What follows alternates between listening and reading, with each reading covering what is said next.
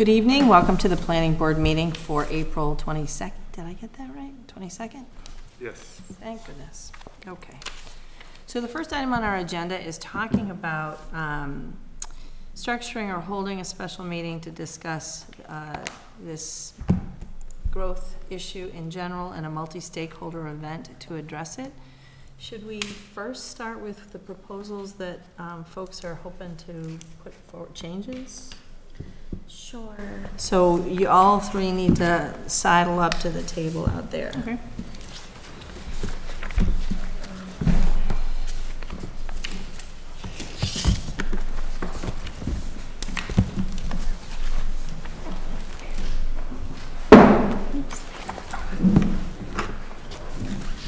Sure. I think my fingerprints are on your screen now, though.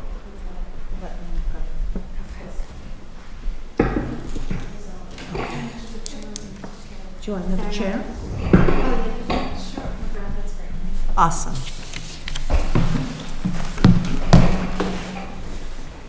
And then just so you know, we have a continuance on at 7:30 that will take a minute to vote, but we have until 7:35 essentially to get this started.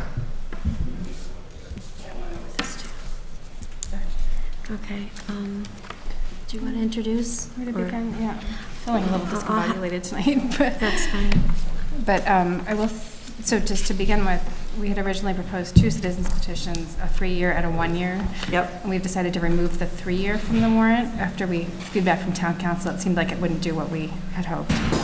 Okay, can I just ask process-wise, is it going to be removed or are you going to move no action? I believe it's been removed, right? I think it still appears on the warrant because it was a citizen's petition, and Oh, even though we notified you in advance? Okay. as far as I know, it's still there. Okay. Yeah, so we just need to know what, you just need to know what you have to do to speak to that. And I presume it's move no It action? wouldn't be a motion to. Yeah, yeah. And it doesn't mean that somebody won't oppose that motion, right? But- Okay. Okay. And I just to speak to that for a minute, in the Article 36 that we have here, there's something going on with the wording of the way it was originally that made it a little bit hard for me to follow. So it's missing the 3-year component completely, unless I'm not reading. I just skimmed it quickly because we just received it, but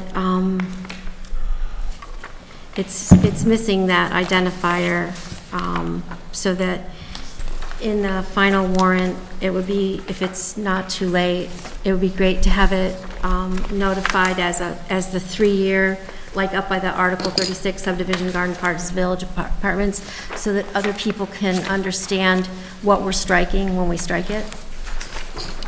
So your question is to the draft of your Article 37.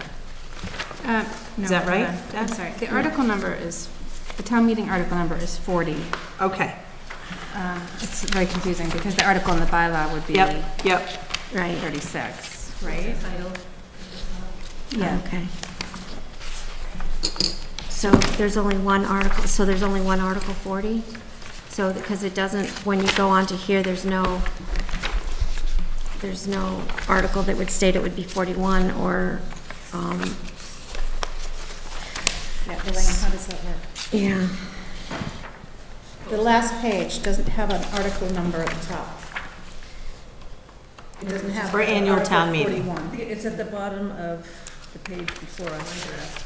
Oh, it's not on ours. Oh, it's not on our signature cut off. Okay. Ours. So All what right, it so is, So it would be 41 technically? It is 41. Oh, it's 41, okay. So the one that you are still hoping to speak to is Article 41 on the warrant? Yes. Just for the public's, okay. And we And intend to Article 40 on the warrant is the one that you are hoping to move no action? Strike, Yeah, it's for no action, yeah. no action. Or whatever. Yeah.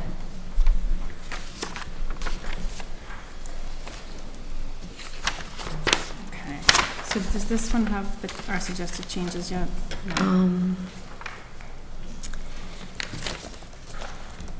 I just got I think it does not. I don't think it does. did it go to Elaine? Yeah, it did. Last week? Yeah.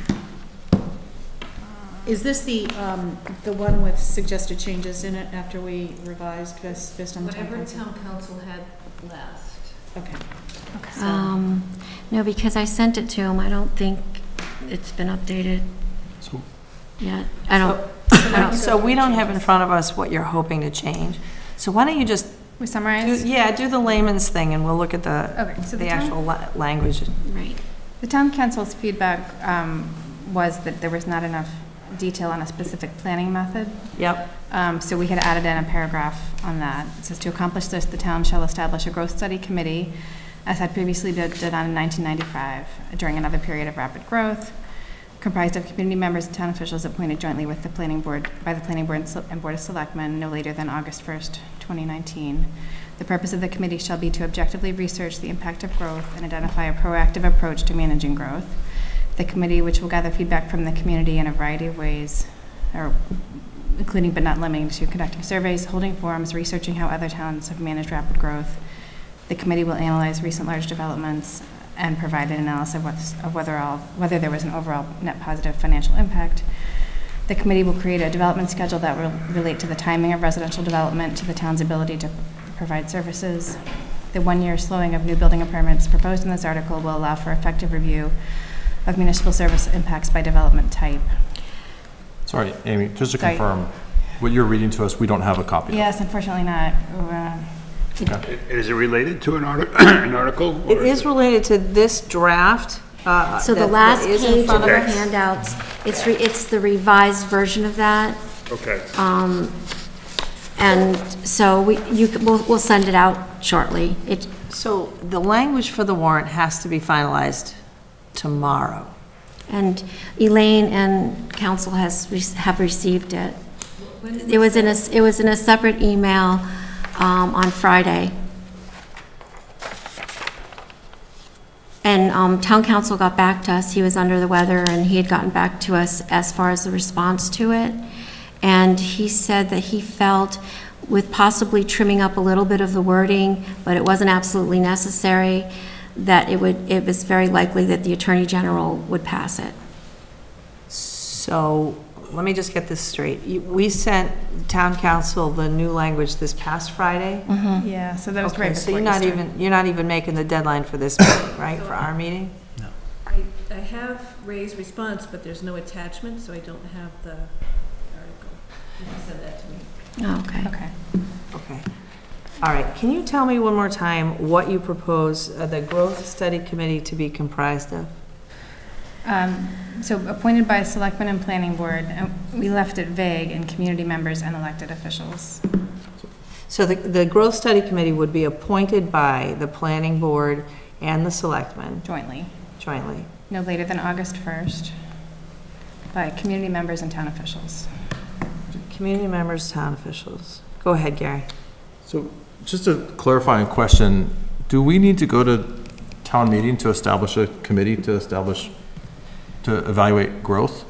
It feels like there's No. kind of two different things here. One of them No. is a restriction on building, and the other one is forming a committee. And I guess what I don't understand is why are we, like, we should be forming the committee anyways, because what happens if this doesn't pass at town meeting? Now does that mean we shouldn't form the committee to evaluate it either? No, Like, I just don't- we were asked to derive some perimeters to what we wanted to accomplish during this 1 year. And so what we put our heads together was what we would define during this period.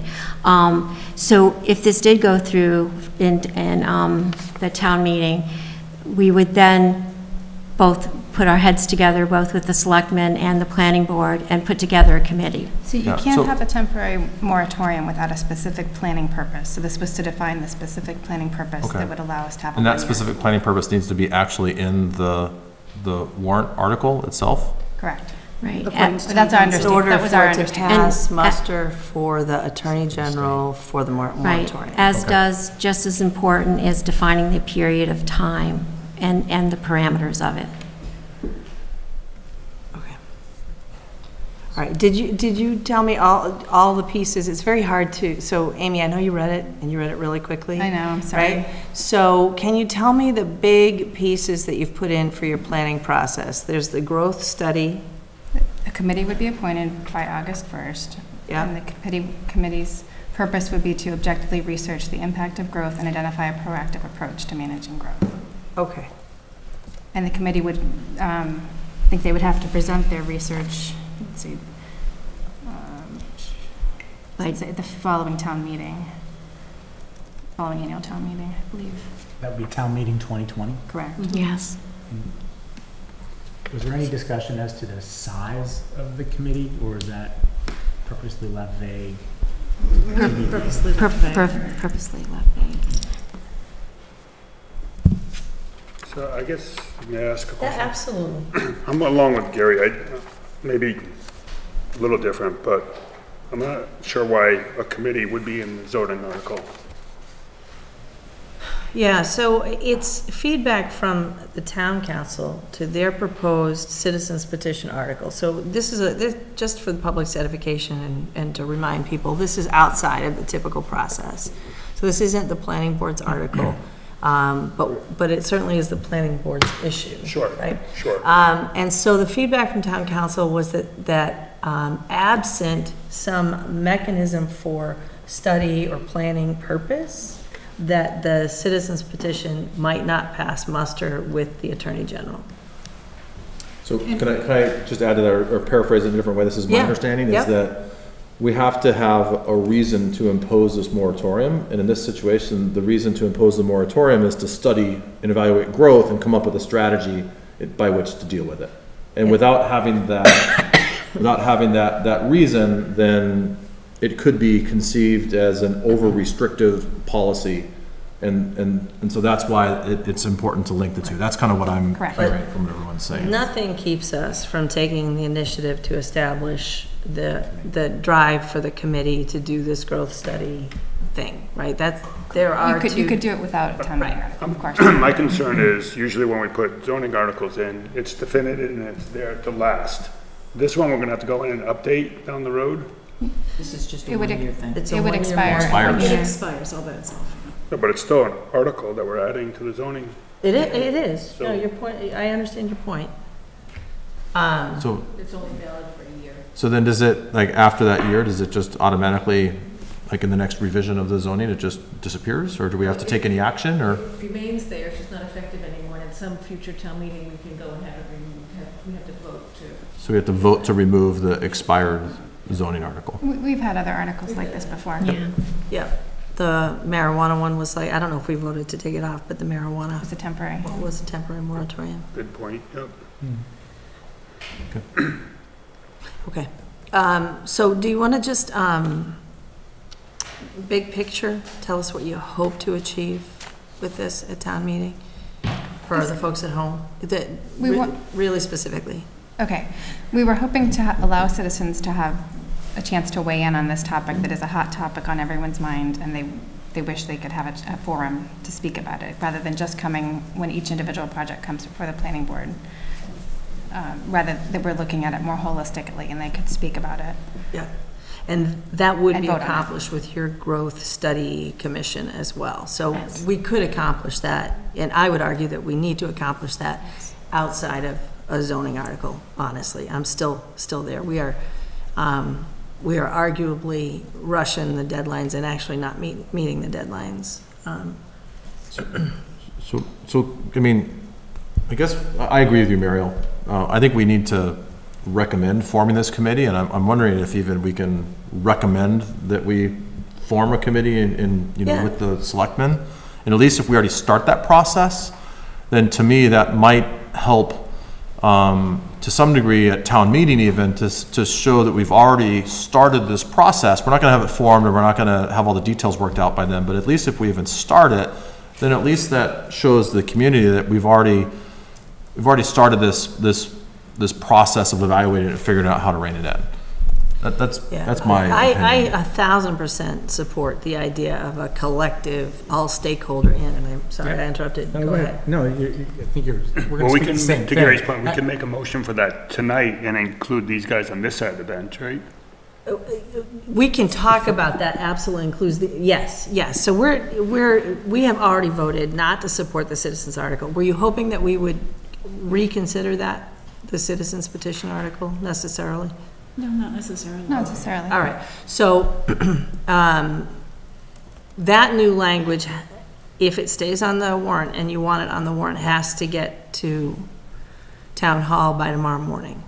I just sent it to town council now, so. Okay, She sent it to me. right, because the warrant is finalized tomorrow.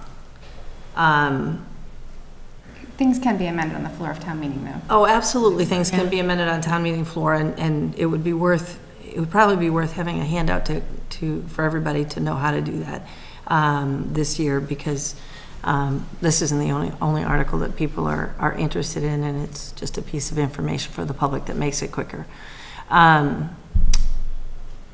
Okay. So if we're not going to reconsider the article, do you want to like jump back on the board and talk about the committee formation, the idea more completely? Because that feels more comfortable for me. Are you guys sure that I you think don't us as a wanna board would reconsider be more by the comfortable. moment? Yes, Speaking.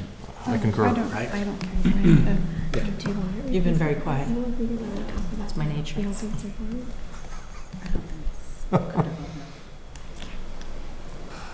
Thoughts? Okay. All right. Oh, sounds good. Awesome. So just while you guys are repositioning, I want to make sure that, that the formation of this study committee, I think very definitely has to have the school committee involved as well, and maybe other leadership groups. I have a list, if that helps. I'm sorry. I have a Or- list of members that could potentially be on it. if that Yes, that helps. wasn't what I was saying. I was saying to form the group, right? I think the list will be very helpful. We all have lists, right, of who should be considered Oh, to be not part of the people, group? but people from. Criteria. from Right, group. stakeholder groups that should be Stakeholder, included. yes. Yes, okay. But for the deciding, appointing, evaluating, forming this study commission, it jumps into my head that certainly the school superintendent Yes. and the police chief and the fire chief and the DPW should be in that conversation as that is being formulated, and have a voice or a vote. May I ask a process question? You may. Or maybe that's not a process question, but I'm curious if we have the ability as a planning board to form this committee, or if we need the selectmen to do it jointly. And the only reason I'm asking is that from an efficiency perspective, just even to do a joint meeting just Right. adds another step. No, you're exactly And right. if this falls under the jurisdiction of the planning Yeah. board, then maybe we should just take initiative and I agree, do I it. agree. I agree, that's the other way, and then to make sure we invite all the stakeholders that we envision. What do you guys think? So is that a question for Elaine? So you do have the ability to Yeah. appoint an ad hoc. Okay. I think that should be taken up. I definitely think that is certainly an idea that is attractive to me as well.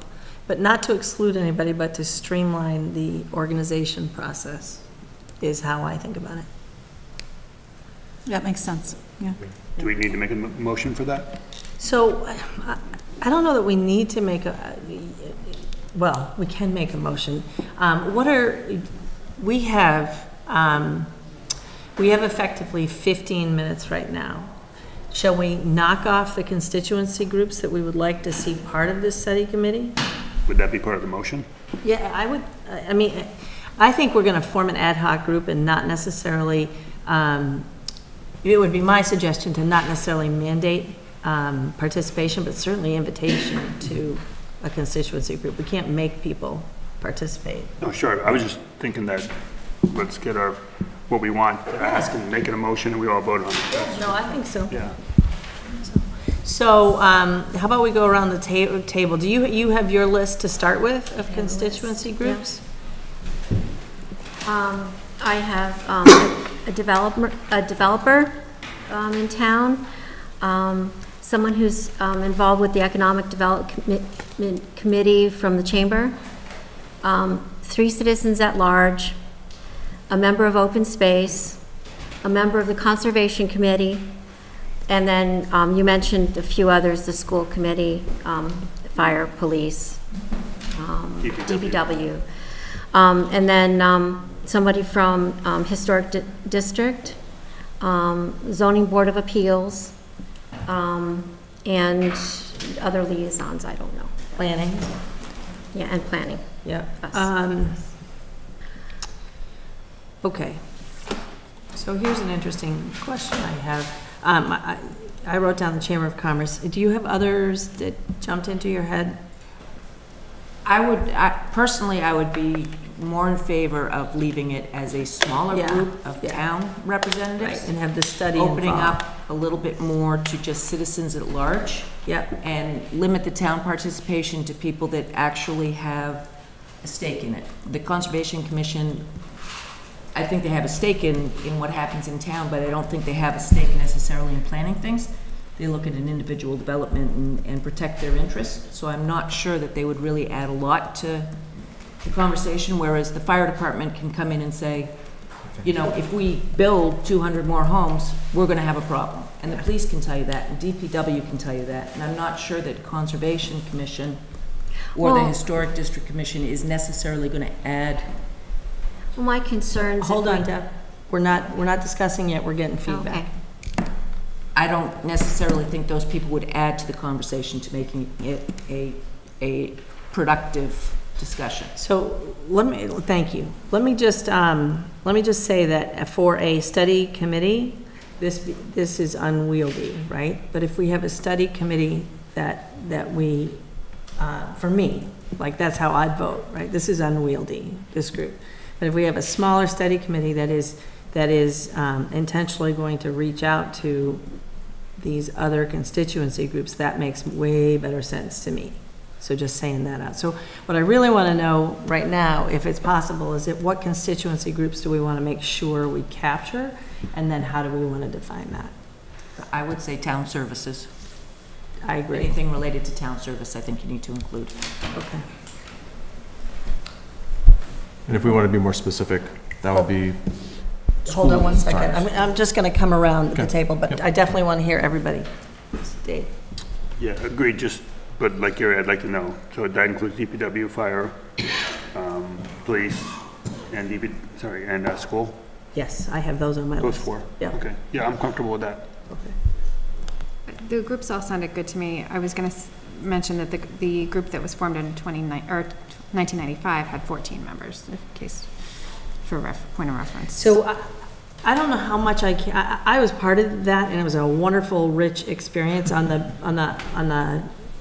citizens' involvement idea. So I'm not dismissing that as a starting point, but I don't know that I care if they had 14 members particularly.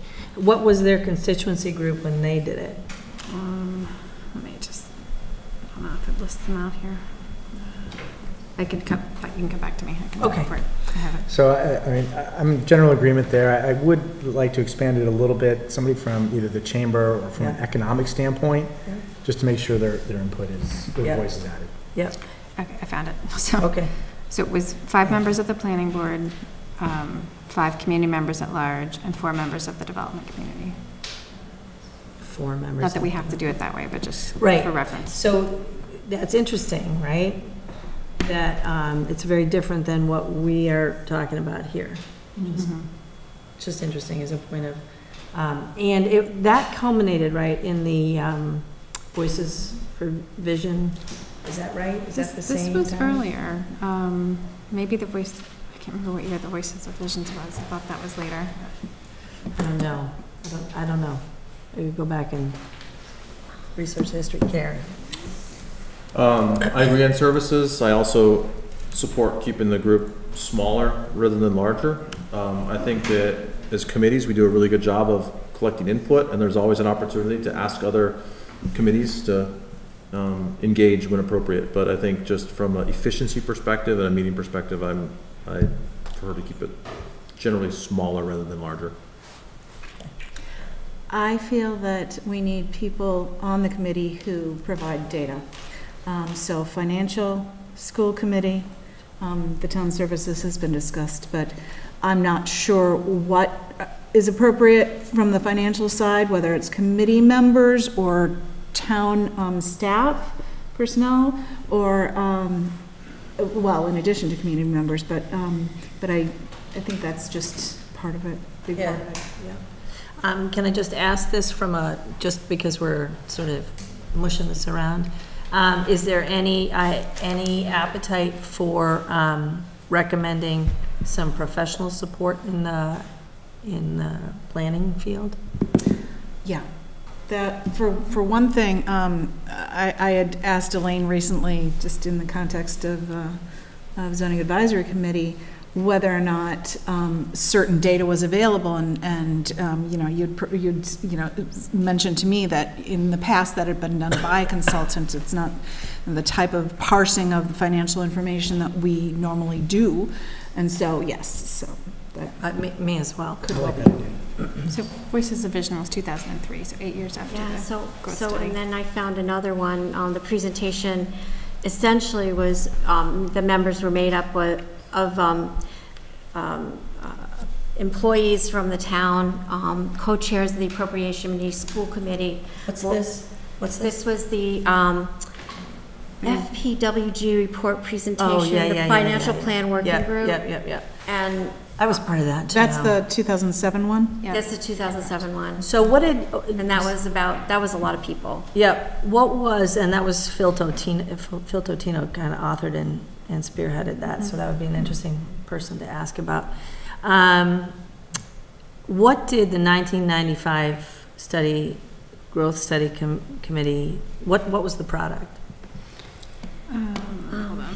Other than the report? It was a report? Yeah, there was recommendations.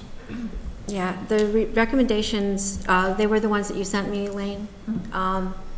So what they were was selectively encourage commercial industrial expansion, and apparently all of these things were accomplished. Address property tax lag for new development. One was determined not to be legal. Two was done with new legislation passed. The plan for capital improvements, number one, capital planning process was improved via new general bylaw, and it was eventually in the charter. Number two, there was a follow-up study where the consultant worked with the town to develop a way to identify and rank parcels of interest. The methodology is now a part of the open space and recreation plan, and a ranking system methodology is in there. Preserve land for open space, rural character. Number one has been a long time goal for planning board, but there's been thorny issues that have come up, talking to landowners, so it hasn't advanced much. Number two, I believe that this eventually led to special legislation that was created, Open Space Preservation Commission. Is that how that, okay. Number three, not sure, but I think the work was continued, and I'm just trying to summarize it. So I think, So there were continuations to different things that got filtered out through. So let me recommend that we set aside time to talk about this, formulating the committee, stakeholders, and we get the history that you have, so that we can look at that between now and when we talk about it, before the Tuesday, before the Monday that we talk about it. What else should we have in front of us to talk about structuring this? We should have process? a rough timeline, or maybe a firm timeline. So propose a timeline. Yep, okay. Does anybody want to take an action item to craft a timeline? For tonight or for the next meeting? For the next meeting? Sure. Thank you, I Amy. can work on that. It's like I do at home. I can't just say someone. I have to put a name to it, or Lobster claws. my kids hate it. Someone, and I pick a name. Oh.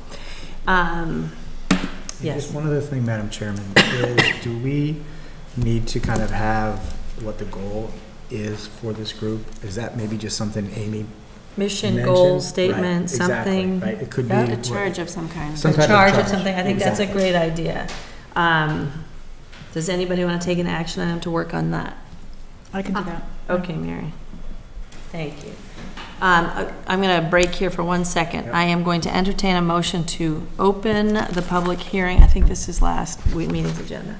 Open the public hearing for Maspinock Woods. They have, well, let me just entertain the motion. So moved. Second. All those in favor? Aye. So they have asked to continue it, but there's a tiny bit of discussion I think that we wanted to have. They asked to continue it to our next meeting, which is our last meeting before the election.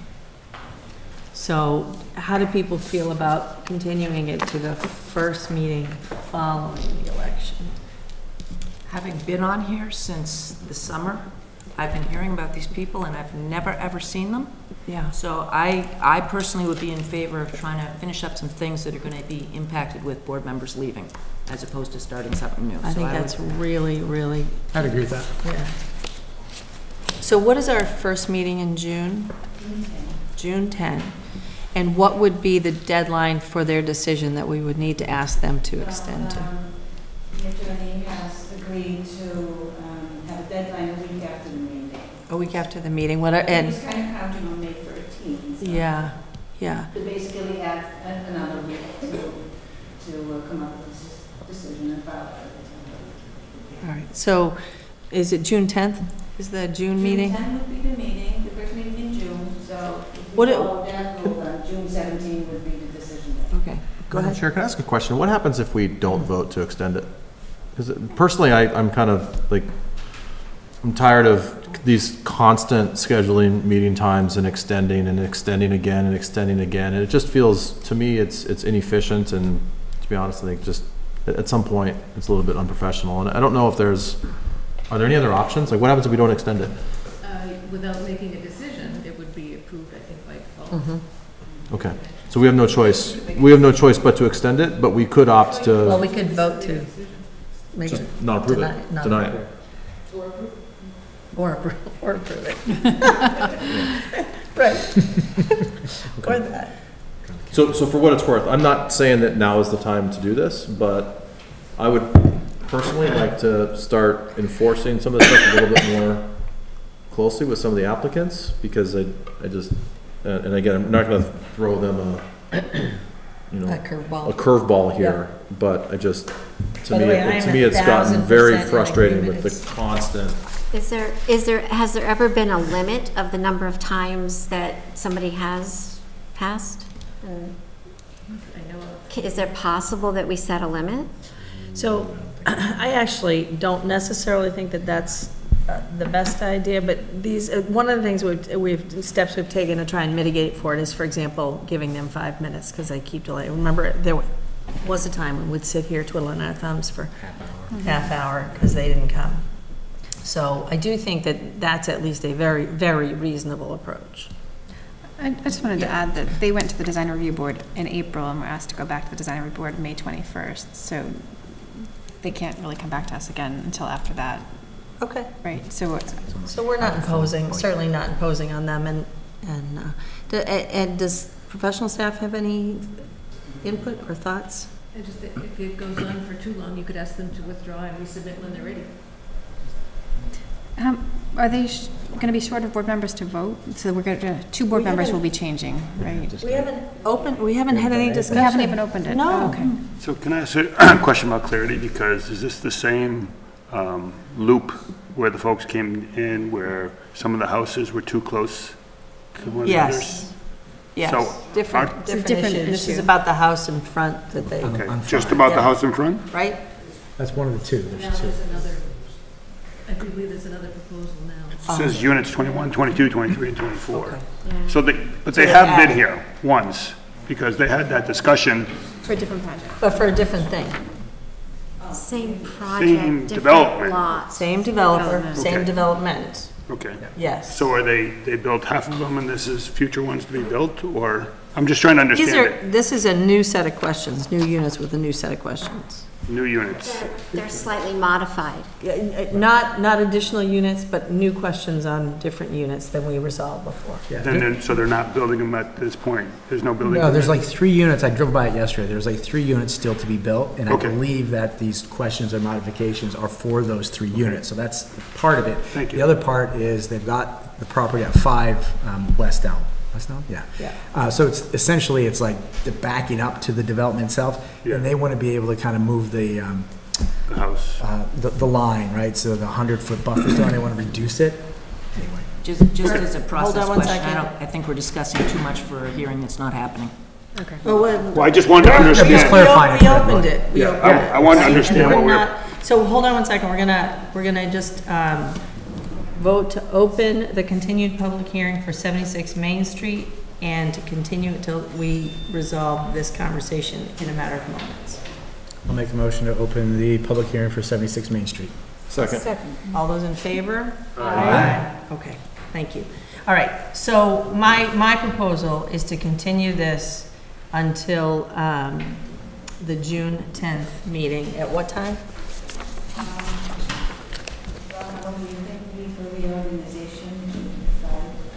Let's hopefully that won't be a big challenge. So that would make 7:35. 7:35, okay. And should we give them feedback that we're really seriously contemplating sending them back, asking them to withdraw until they're ready Yes. at that point? My opinion, yes. Well, I think this time, this one scenario, I think they're done. I think they're almost ready to just give it to us. I just think that the architect hadn't finished the project. But we're not talking about that. We can either tell them that or not tell them that? Not tell To them inform that. them? Okay. I don't think so. You're not telling. How about everybody else? I don't think we need to tell them either. Okay, all right. So continue to June 10th, and the decision will be continued till June 17th.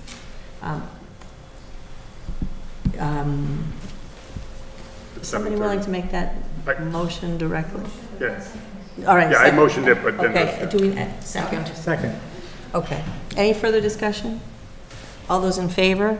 Aye. Aye. Any opposed? Any abstentions? Did we extend the deadline for the application? Yeah. The decision, so we did, yep, thank you, though. I always appreciate help. Okay. I'm gonna need your packet, Fran, we're gonna share. All right, so we are ready for 76 Main Street, and then we'll come back to, we'll come back to the conversation we were having. Okay. 76 Main Street? The applicant, there they are. You don't have the outline, do you? Yeah, of course I do. Come on. You can't leave. You underestimate. Very Very good. All right. Almost took you out.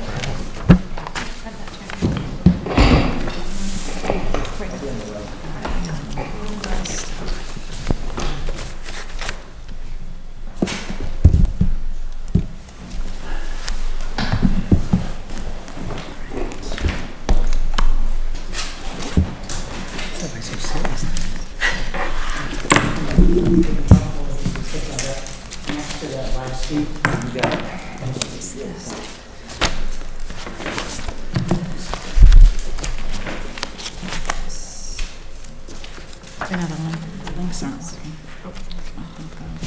That was 10 Main Street. Was it numbered? That's page 10. Never mind.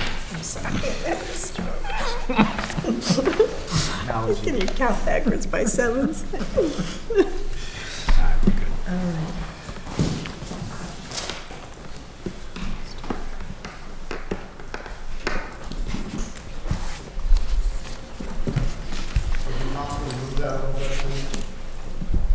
What?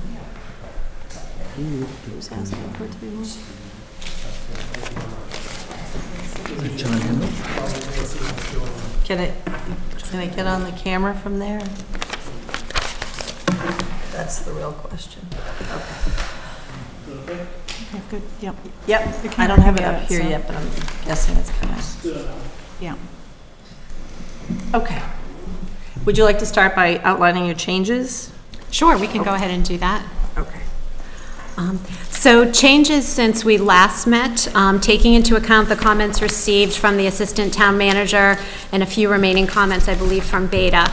We just wanted to provide a quick update on the change of the uses and then how we address that. So the comment was made that office space was not permissible in the mixed-use building, so we have revised to do just a combination of retail and restaurant on the first floor, keeping the residential units on the second and third floor.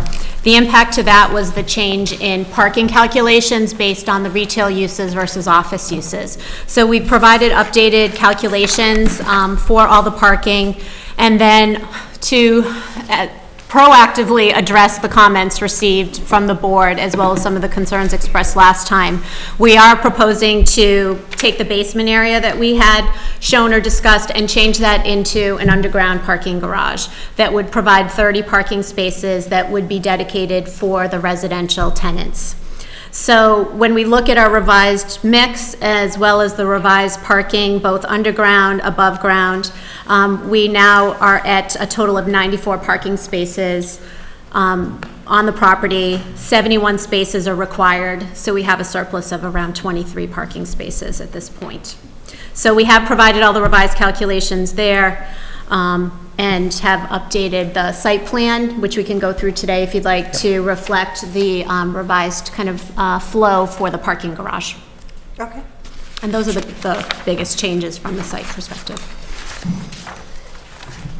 It's quite simply, the plan previously, we just had parking stalls in this area right over here. So simply what we did, centered on this wall of the building, is we cut out drive aisle here, put some landscape islands on either way, so that you can enter into the garage, ramp down, and have the parking, it's double loaded parking on either side. So the site lended itself quite well to be able to do that. And as Kathy had mentioned, I think proactively we wanted to provide more parking based on some of the comments that we heard. It was a good opportunity to do that with the basement that was shown, expanded it, and just added some stalls there. The site itself really is unchanged, short of that area there. Question Yes. concerning that? So one of my big concerns was not a way to loop around the parking lot. Does the garage have the ability to loop around in it so somebody would not have to back up? So the garage, it's single loaded. As you come in, you're gonna have parking on either side. One of the comments that we had, I believe was in Elaine's letter, just had to do with designating parking stalls for the residential use. So what will happen is we need about 40 stalls to designate. The 30 within the basement will be dedicated spaces. So as you go in, you know which parking stall is yours. You're not just going in and looking for one. So everybody will have an assigned spot here, and then there will be 10 John, Lou has the plan, if you want to show that or speak to it. The interior of the, It's the interior of the garage. So that's the plan there. As you ramp down, it's oriented the same way. The building's here, you ramp down, and you have double loaded parking on either side here. Standard parking stall sizes and drive aisle widths that would comply with your code, same as what's outside. And again, those would just be assigned so you know which stall is yours and you're going to your own stall. So I think the answer is no. right? Correct. No. And just a follow-up question, it sounds like there will be a sign that says for residents only? Yes. Yes. That would be Yeah, signed. there'll actually be a gate you'd have to put Okay. the code in, so that would go up. Nobody can just drive in there, unless they have the key access. And then we'll have additional designated spaces, because we need 40 total. For the residential, there'll be 10 in the back of the site, and those will be signed. And always maintained, or I thought it said during certain hours? Those 10 would be at certain times, based on the final retail tenant mix, so reserved during certain hours. How about from our professional planning folks? Is there any challenge to doing an underground garage? I don't know that is there any place else we've done that? There have been plans that have shown it, but no one has built anything. Okay, all right, but no, there's nothing that keeps us from doing that, okay. and question, Yes. and access to that underground garage, is it a stairwell?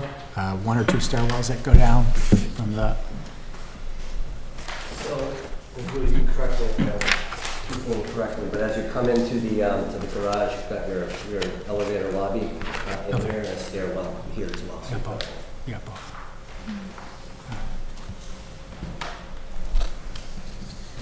Anybody else on the parking changes? I guess I had a question Yeah. about emergency vehicles. Could you show how the fire trucks or whatever would turn around in the back now with the new design? Yeah, it's unchanged from last time, but we've run the templates for the fire truck and emergency vehicles. Essentially, if you come this way, we have, show you on this. But this area here, it shows up as green. It's a structural grass. It's actually like a honeycomb structure that goes in there, so you can drive on top of that. We don't put any plantings in there, so it's open. But they had a larger vehicle, they could kind of pull in here and turn around. I think it was a nice way to keep some landscaping and not put more paving than we needed to.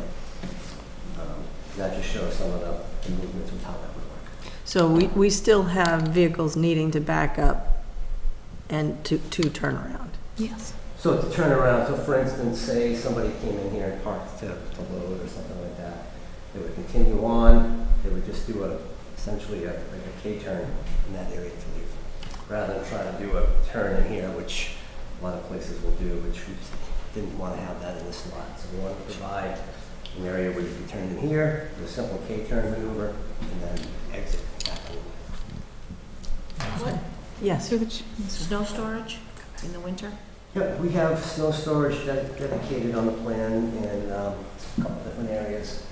Over in this area, we have some storage. Over in this area, we have some storage. If snow is a very, very large storm and not able to store it there, it would have to be removed. I think having additional parking spaces now actually helps that quite a bit. That's designated spots there. Over here. Was that your question too, or did you? No, Yes, go ahead. It was, I was just wondering what size loading area, what size truck could occupy that loading area for the... It's designed for a box truck. We don't have we're restricting the access. You're not going to have a semi coming in and out of there and loading. Okay. Is that normal for the size, the size of businesses that are, proposed here? Yes. Okay. Yeah, the snow removal is a concern still. I do think that you've increased it slightly from the previous plans, but I'm just envisioning how they're removing snow even from the access area to the garage underneath and straight across. It's going into trees, and I could definitely see you having some snow issues sometimes. So Yeah, it'll need to be managed. can I ask? I have a comment and a question, and then maybe a comment. And first, I applaud the developer on looking into this. I know that from previous comments how financially challenging the site is, and I can't imagine what underground parking costs. So I think that's great that they were find a way to add some parking spots. With a garbage truck coming in, are they going to make that left turn back to that back parking area? Because I know that they can pull forward and then back up, but I guess I'm looking at the radius on the corner of the building there. Yeah, that looks really challenging to me. Wouldn't that be the same for a fire truck? Yeah, exactly. Okay. Yeah, no, we've run the templates on that. Again, it's a two-way aisle, so and you're coming along the outside, so. Imagine the fire truck. Single unit. But yeah, it's the same thing. There is enough room for them to make that maneuver there. Okay.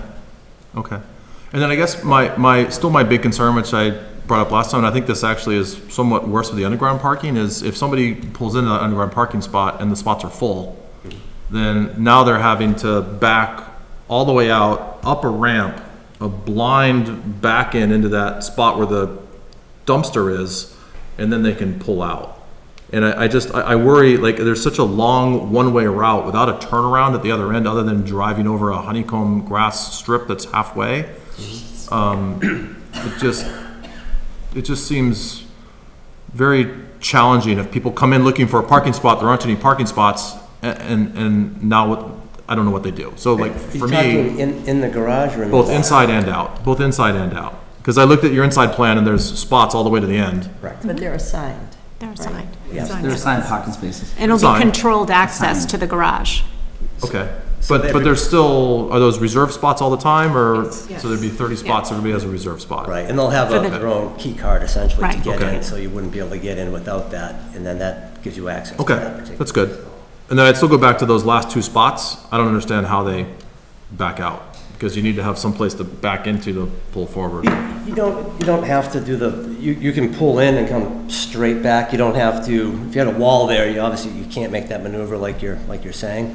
But in urban areas, that's really what happens. There's enough room to back out with a 24-foot aisle, straight out, and then to make a hard left or a hard right, depending on which side you park. I don't agree. If you have a car that's 19 feet long, you can't do that without having to go back to angle. I mean, there's just, I mean, it's a 14-point turn. I don't agree with that.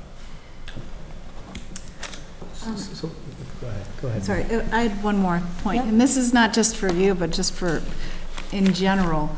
The concept of the minimum parking spaces that we have in our zoning bylaws are truly a minimum and really should not be looked at by any developers as this is all that's needed for my development. And I appreciate the, what you say excess now, 94 spots, I think is much more of an adequate parking for this type of development.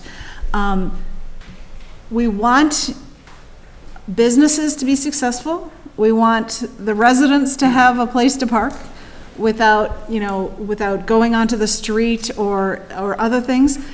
And I think it's very important to consider that. As much as we might want to see that people are using public transportation and so on, the reality is that we're suburban and people have cars.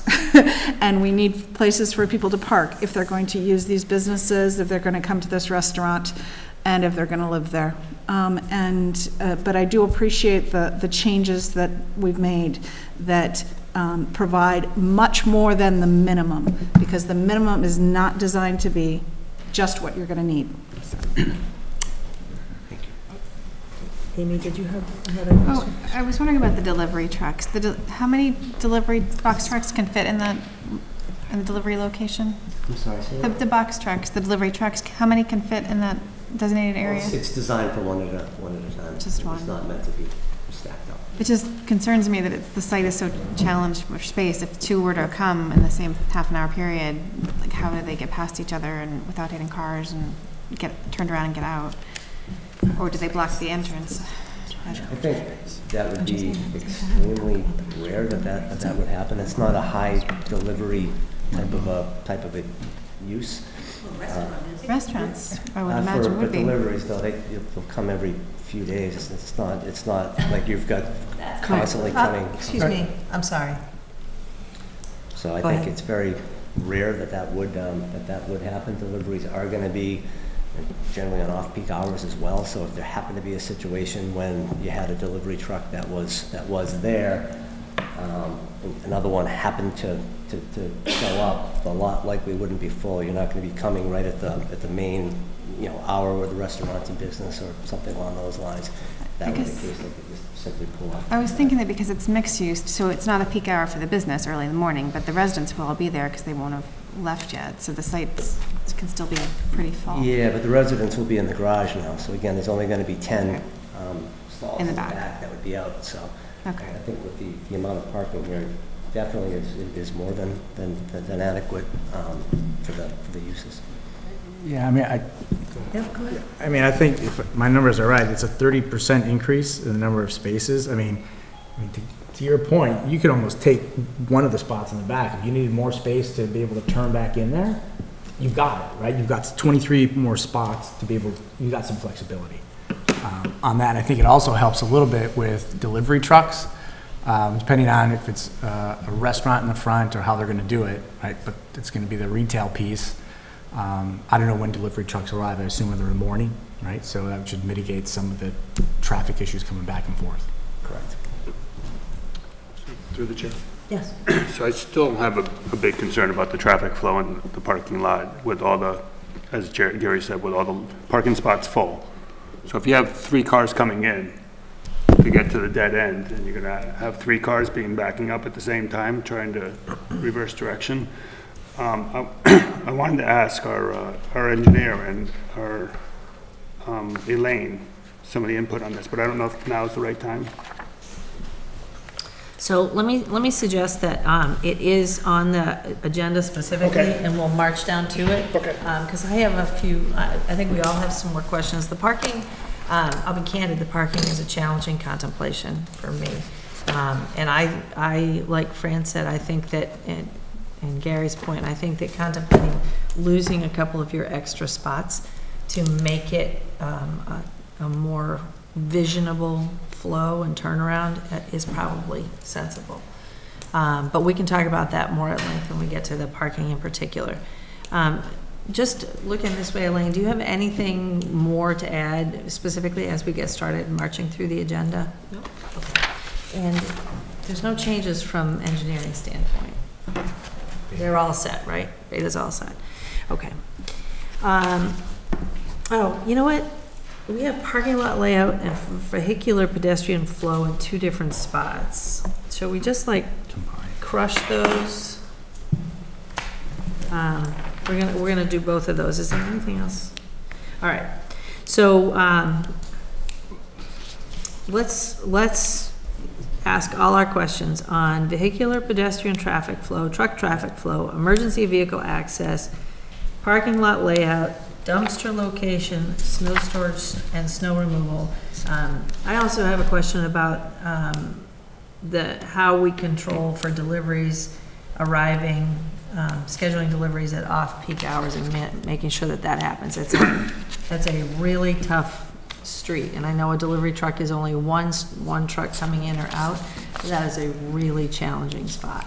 So, and then we will also open it up to the public for questions on all of those topics that are part of the parking lot, part of the traffic flow.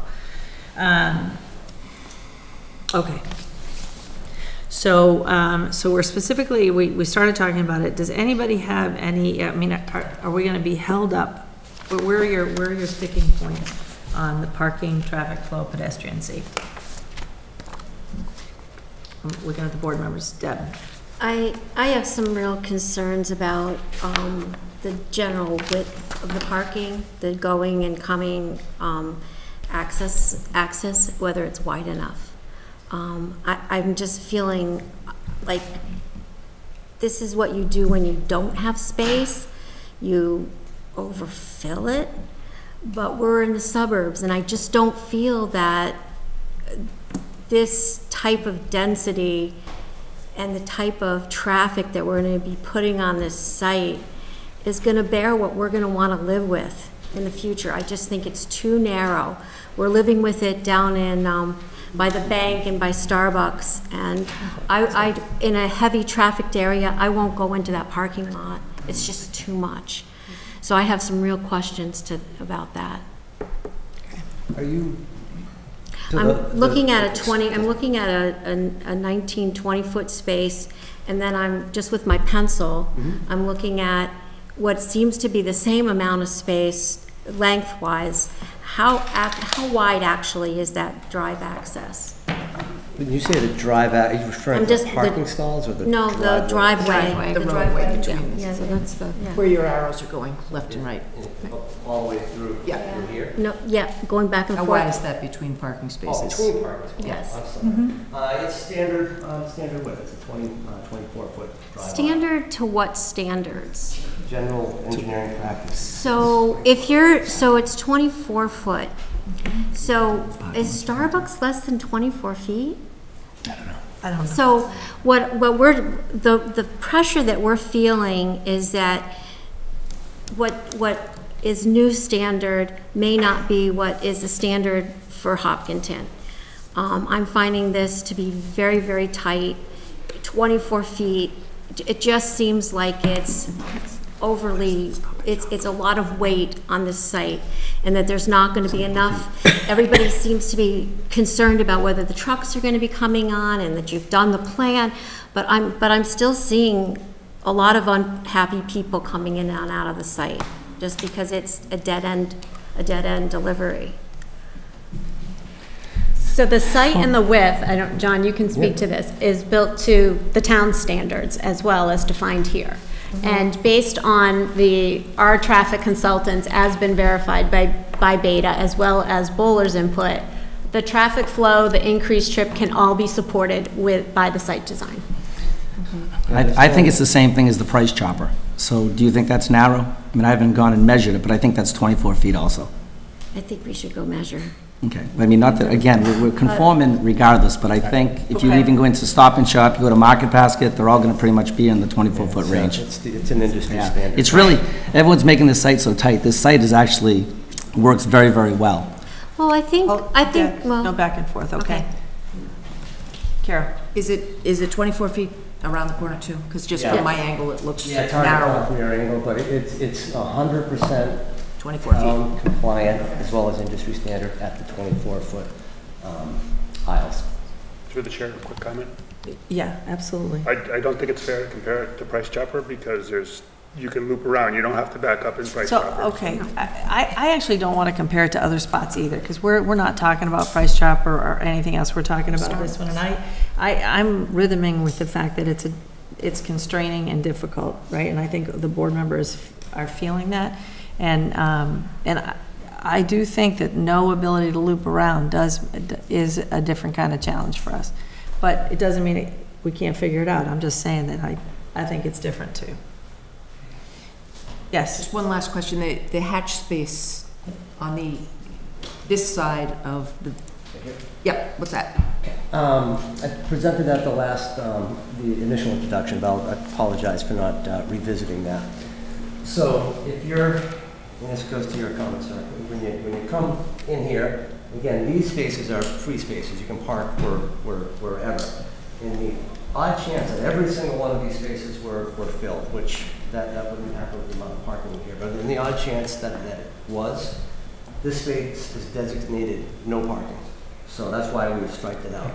So if you come all the way down here and you couldn't find a stall, you can turn in here to make a turn. You can frankly turn in the garage, but we added another, for the entry to the garage, turn around. But we added another stall here just to be safe. You can come in so you don't get trapped and then you can turn around.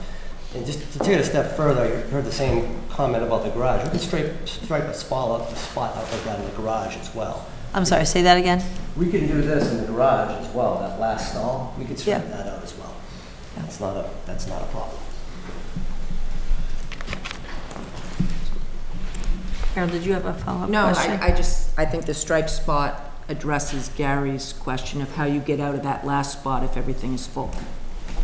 And personally, if the garage parking is assigned parking and you can't get in there without a key card, you're gonna have a spot to pull into, so I don't know why we need to take one of those spaces and negate it for no benefit in my mind. So, Gary, does that extra striped spot solve your question? I didn't think it did. So it does, to me, it makes it easier to back out and turn around from that last spot because it gives you a little bit of width to come around. I realize that we're sensitive on parking and that we don't want to eliminate spots unnecessarily, but I've been in a lot of, Logan Airport, I've been in a lot of parking lots, and you get that last spot against the wall, even with my car, which is not the biggest of cars, it's really, really hard to back out. So for me, I like having that buffer zone. I don't know if there's an opportunity to leverage that either for a walkway or elevator access or even for disabled parking. There might be some other way to utilize that buffer zone and just pull those last spots away from that wall, because I think that substantially improves the ability to get in and out of that last spot. Just one other thing on that last spot in the garage, Louis LeBeo Architect. Sorry. Sir, you just have to come forward. Folks at home can't hear you if you speak from the...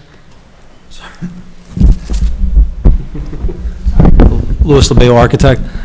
The last spots also, just for the record, are 10 feet wide instead of 9 feet wide to account for the fact that they're against the wall. That helps to some extent, and obviously we can always include an additional striped off spot if that's what it comes to.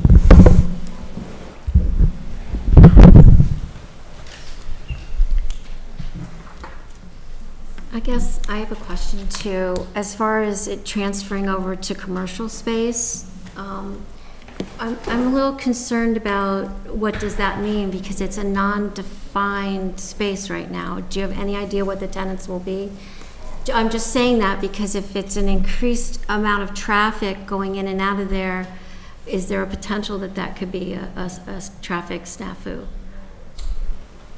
So relative to the traffic model, the numbers were run based on a retail use, which has a higher usage than office, which is why we did that. So within that, within the different bands of retail uses, it's generally still the Can same. you point me to the page that is stated on? I'm sorry, there's a lot of material. Can you point me to the study what page that study is on?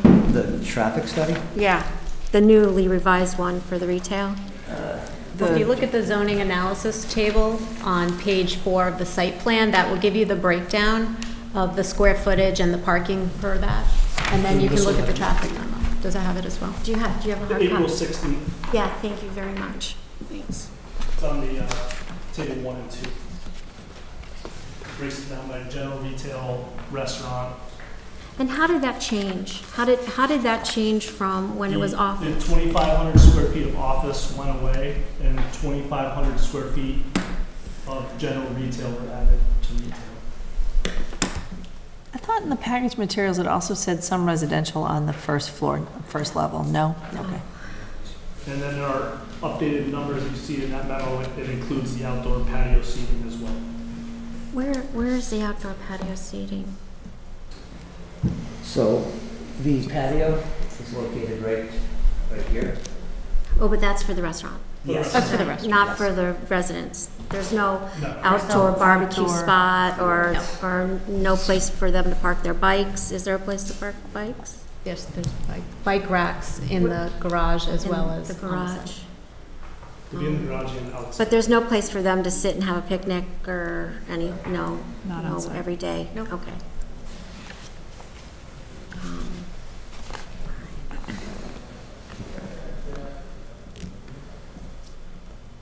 Deb, you all set with that? I'm all set. I'm just looking at the numbers. Thanks. So a direct comparison to what was in the original study versus that one is in table 2. Ah, yes, thank you. It adds up all the numbers, the total in that one is in that one. Thanks. I believe it's about one trip every 6 minutes or so. Is the difference. So who is in charge of the unusual snow event that will necessarily happen? I am. I'm in charge. Okay. So what's the backup plan? I mean, it's like, you know, the other buildings I own. Obviously, if we have a huge snowstorm, you know, we make sure that we always have plenty of parking spaces. So the protocol is if we've got a pretty big snow event, we'll have it removed at night by the time, you know, the morning comes around. So basically, it comes down to how much snow we get. But we will truck it off-site if required. And that was stated in our One Lumber Street conditions and Right. as well. We would expect something similar. And we'll all have Paul's cell phone number. You all Just come to kidding. 110 Grill, or you come to the complex, and I think there's plenty of parking there. Well, that's what you do at that complex, right? You truck We it do off. that, if there's any extra. I mean, right now, there's a tenant across the street that may park sometime in my lot, but I don't remember what that name of that company is. So, You know what? I live in America. I park wherever I want. Yeah, I'm just exactly. saying that. so, Okay. Walk us through pedestrian flow just one more time. So for pedestrian flow, there are fully compliant walks throughout the site. You've got sidewalk along the front, comes to here. You also have a walk around the back. Both connect to the street. Everything is fully ADA compliant with slopes and connection points. I have one more. So from looking at the tables, I have a question for you. If you could tell me a little bit, because retail is sort of, it can encompass a lot of different types of shops and lots of different kinds of uses. How are those numbers derived? Because they've decreased considerably. From table 2 to table 1. Yeah, from office. So how is that derived? So- Does one derive a retail These are the use? retail uses here, the industry standards, so they go and count shopping centers across the United States and Canada. And they come in a rate per square foot for general retail uses. Thanks. So those are summarized here, and then you add in the restaurant, the residential, and these are your total. So these are your new total, that column here is in here. Compared to what they had before, so it does go up by 14. What goes up? The So, current this is plan the versus difference the is, original plan. plus 14. Oh, so it goes up plus 14, Correct, so it goes up. where even though entering is only 6 and here it's 20. So even, it's plus 3, it turns out to be plus 3. So wait, this is You add all- the new one. These are the new ones, so you have the retail, the restaurant, and the residential. I think we can only go with the industry standards for calculations. right. So you get Right. this total trip column is the same as this total, Well, so 47 is it's- 47. it's- This is the total previously, which was office, retail, restaurant, residential. Okay, I'm just trying to figure out, I'll show thank you you, some. thanks. I'm just trying to kind of wrap my head around it a little bit, sorry. So you have the original study.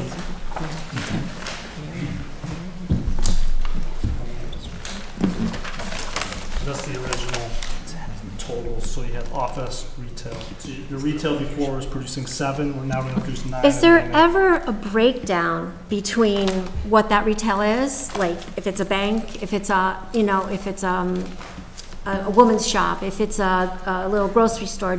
Is there ever a finite breakdown in If it's standards? like a supermarket, you would use a supermarket rate instead of a general retail. If you could have like a bank. If it's a coffee other shop? Retail, a coffee shop, we would probably run like a coffee shop restaurant. So, like for so the these rest- could change, these for retail the- numbers could change? So for the restaurant, we use the So restaurant standard. can I jump in? Yes. My understanding is, Deb, is that retail encompasses a lot of variables and we can't actually know to the detail of calculation. No, true, but what I'm saying, is what he's saying that depending on the retail, that there are those numbers as well. And so there is this general But overall. we don't know what that is, so we use the industry standard for retail is what Yes, we the got. industry standard for coming up with the trips for, we know there's a restaurant there, so we use the restaurant. I logo. totally understand. I got it. At I'm this following it. stage, I totally understand too. I'm following it. Some are high and some are low, and you put them all together, it's a That's general. what they're at. Yeah, it's an industry standard for calculation before you know. Okay. Fran, did you have another question? I just had one question, I feel going around the horn here, but Yeah. I just wanted to kind of maybe get Beta's comment, Phil, on the flow, right? There's a lot of questions back and forth on the flow going in and out, the width. Is it compliant? I mean, did you guys look at what Boulder did? Yeah, so as the engineer mentioned, the parking spaces are standard size, and I've designed many shopping supermarkets where you get carts and everything else and like that. So the width of the aisle is standard 24-foot wide. It's actually wider than many of your roads. And then, yeah, and then there's, so, and I think the added driveway for the garage makes it a much, people are gonna use that area to turn around, not the little stripe there on the The end. farthest one down. So, yeah, so if they get there, now mind you, you've added 33% more. Yeah, 30 more spaces, so it's less likely that all of them are gonna be full, unless you've got a, super awesome restaurant there that's got Here's a hoping. waiting line out the door. I mean, like that. I'm probably more concerned than you are as far as the parking. So, I mean, again, I'm cognizant about that every single day. And I would not put a restaurant in here if I didn't think that it could handle it. I mean, we're getting, we're trying to get the approvals for 60 seats. Before we had the last meeting, I was like, there's no way we're having a restaurant in this place. So, and that's why when I said, can we do something with the underground parking, how many spaces can we get? Because the last thing I want to do, the last thing my tenants want to do, if there's not enough parking, I'm not going to have tenants and I'm not going to have customers. So I'm probably more concerned than you are. But do you have a, is that right? Go ahead, Chair, through the chair.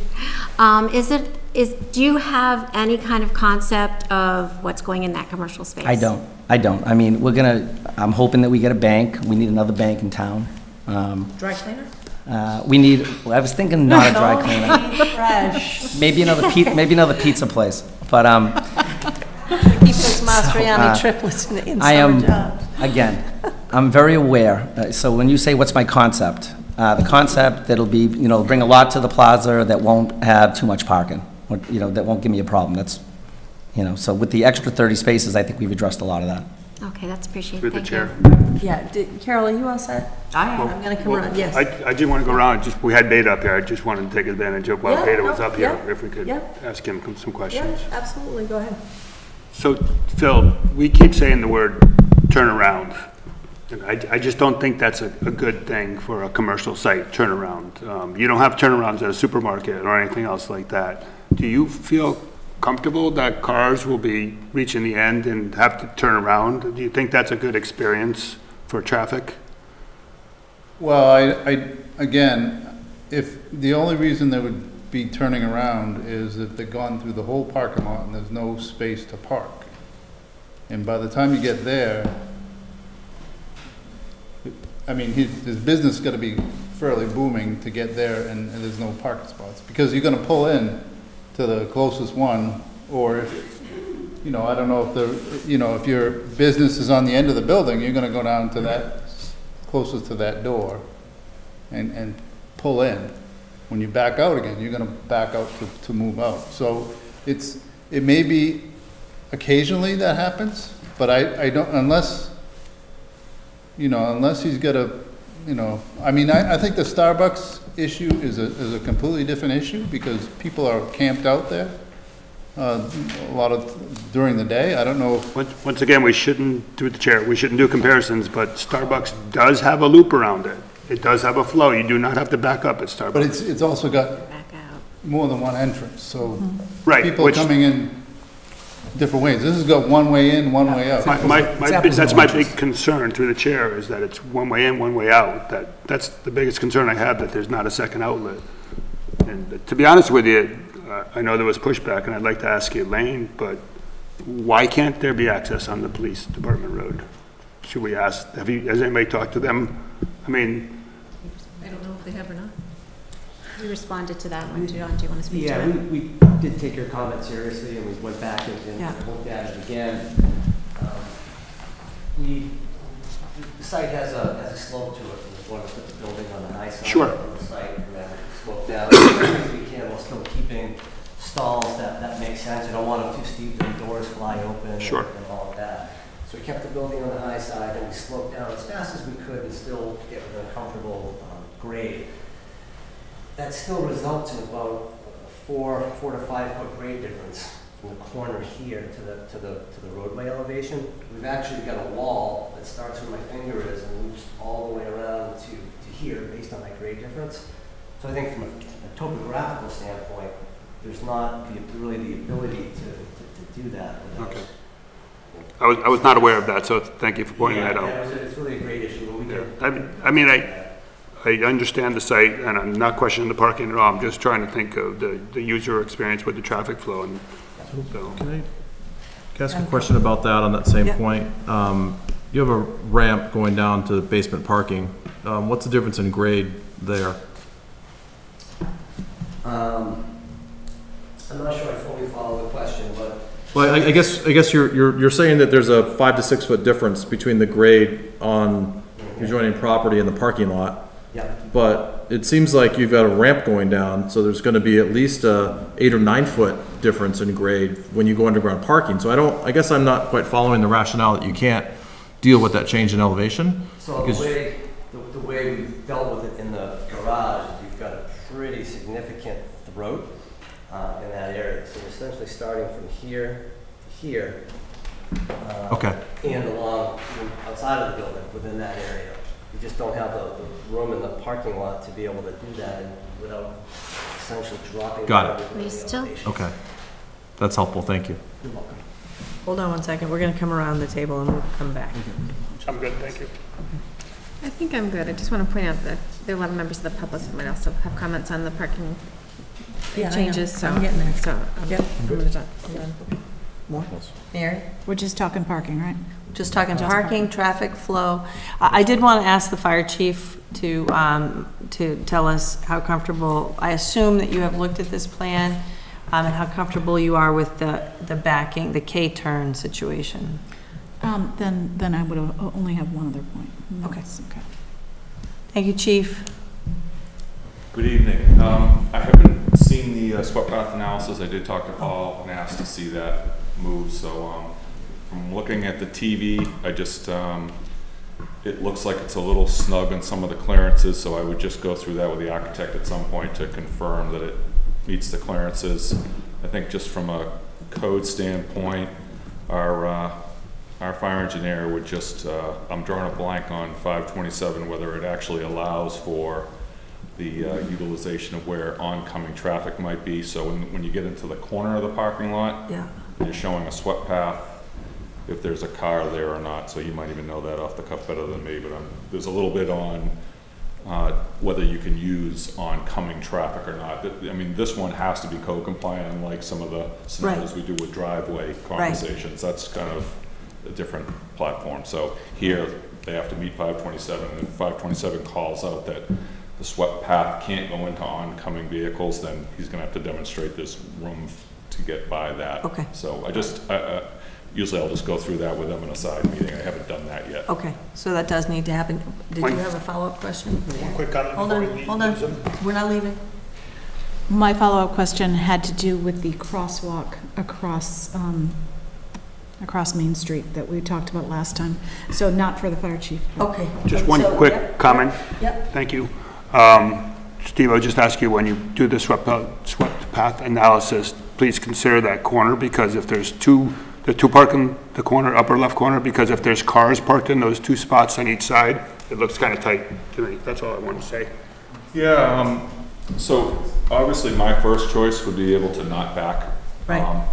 From a code compliance standpoint, I think if they demonstrate that they can turn around, I think that complies. So, but in the conversation, if we have the ability to drive around, I did say that to Paul, you know, in my ideal scenario is most of the parking lots that we deal with, you're able to drive around and I don't have to back. Right. The activity in a business is more than what I face in a private driveway. So, trying to monitor somebody pulling in behind you on a large piece of equipment, especially in our emergency conditions, can get a little hairy. So if that's your only way to reposition is backing, you know, is the challenge of that site. So right.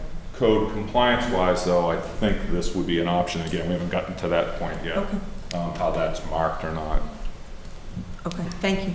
It's certainly got good proximity to the fire chair, department. I have one question for the fire chief. Sorry, this is just for my edification. So when you have somebody to rescue in the parking garage, do you ever pull into the parking garage?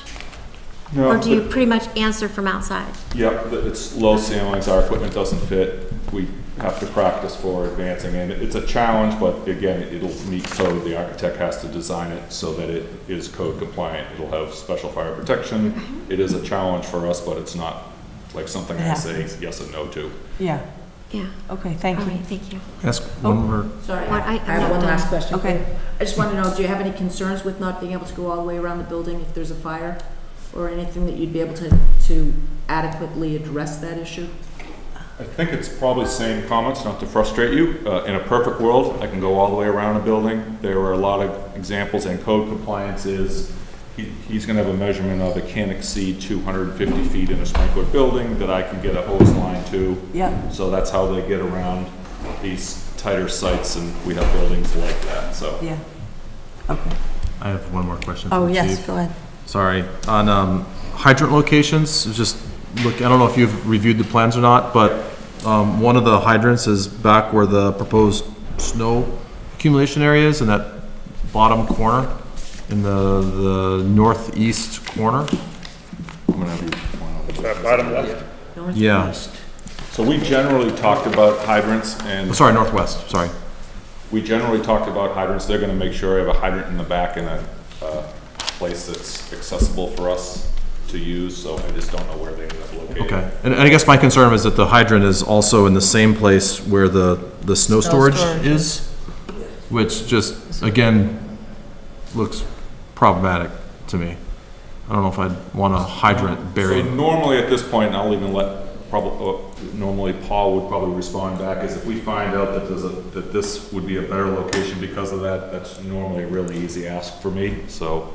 Yeah, I see what you're saying. We hadn't really, he just had already assured me I'd have one towards the rear of the property, so I didn't have to bring a hose line all the way in and limit my access once I get in there. We're getting more than code asks for. So if he wants 3, he wants 4, he wants 5, he has as many as he wants. Fire chief gets whatever he wants. I like it. Do I always say yes to you? Yeah, Deb. Okay, so just one more follow-up from Gary's question that I didn't really hear an answer is, what is the slope of the access to the parking garage? Just not the throat, just the slope from the drive? The slope is 8% at the exterior, and then once you get the inside, it's a parking garage, so we'll go to 16%, and there's a transition area back down to 8%, and then back down to 2% slope across the parking area. So 8% with how many feet? That is 1 in 12. So it slopes down 1 foot in every 12 feet, like a handicap. So it's not completely, it's not completely subterranean then? No, so what happens is Yeah, maybe in the elevation. Do you have the rear elevation? I have the rear elevation, yes.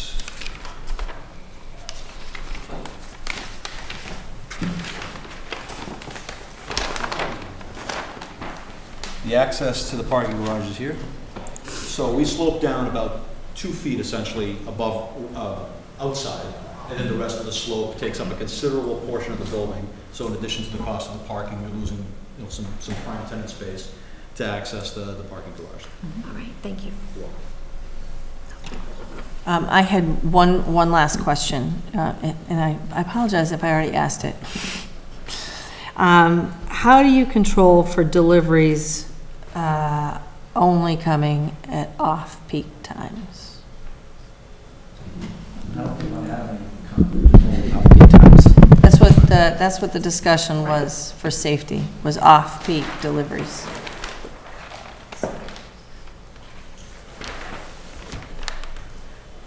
Right? So, I didn't misread that, right? no, that we would try to do it off-peak. So We try similar to- to what we have now with our tenants, there are kind of agreed upon preferred times with the tenants of when deliveries are allowed. Well, what it said was that you would restrict the size of the delivery trucks and limit deliveries to off-peak times. You didn't say try in that sentence. You said you would restrict it when I read it.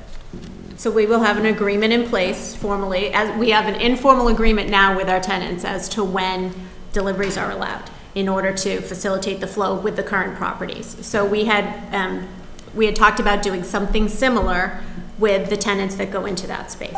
So the only tenant I think we're concerned about would be the potential restaurant with the deliveries. The rest of it being retail would most likely be more of the FedEx truck or the UPS delivery or the smaller scale than the box truck, so.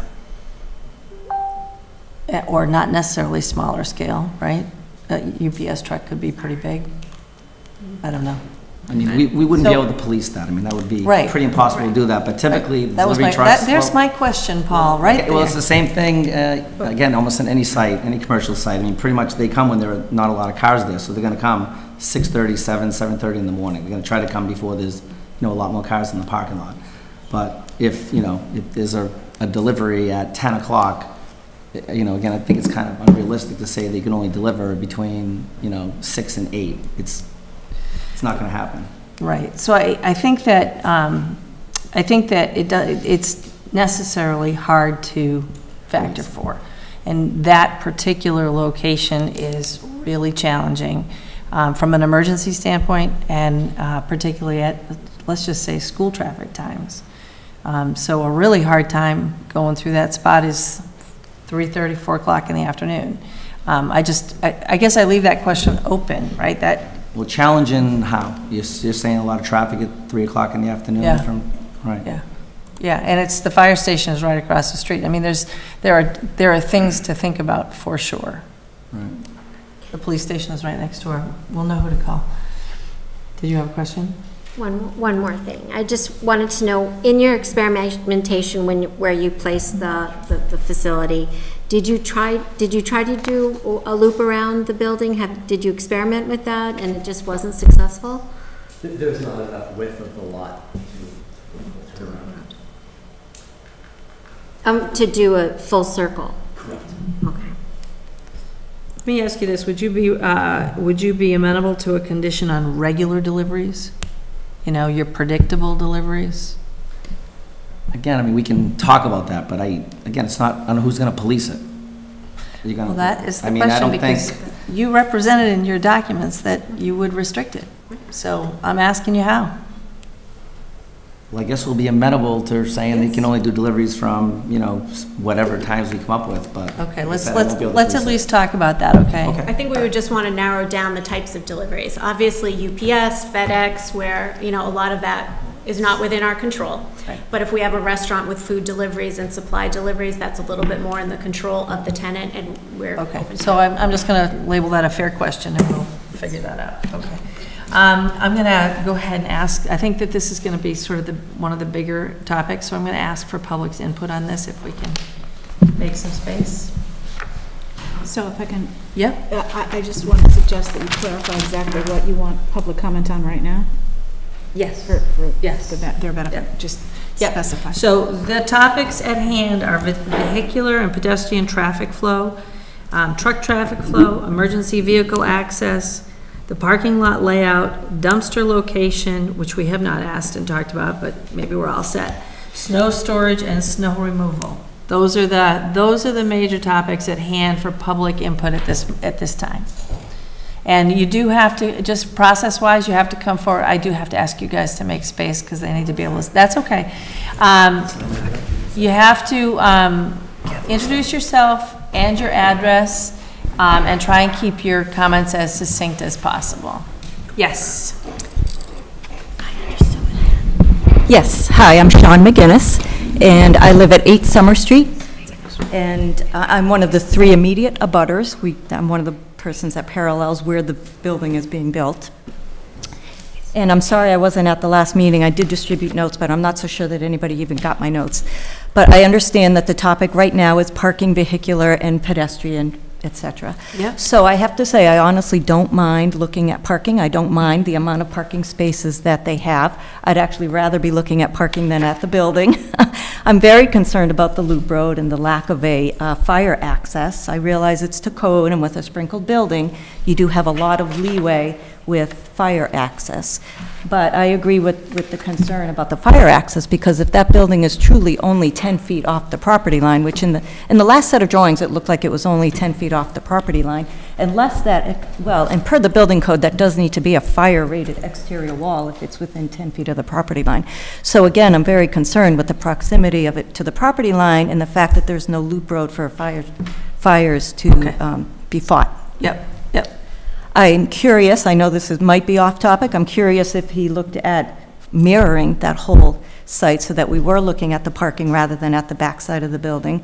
Because honestly, my neighbors who are right up front, they've got balconies staring right into their bedrooms.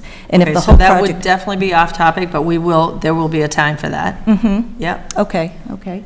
And, you know, I'm all for progress, and I'm all for building commercial retail downtown.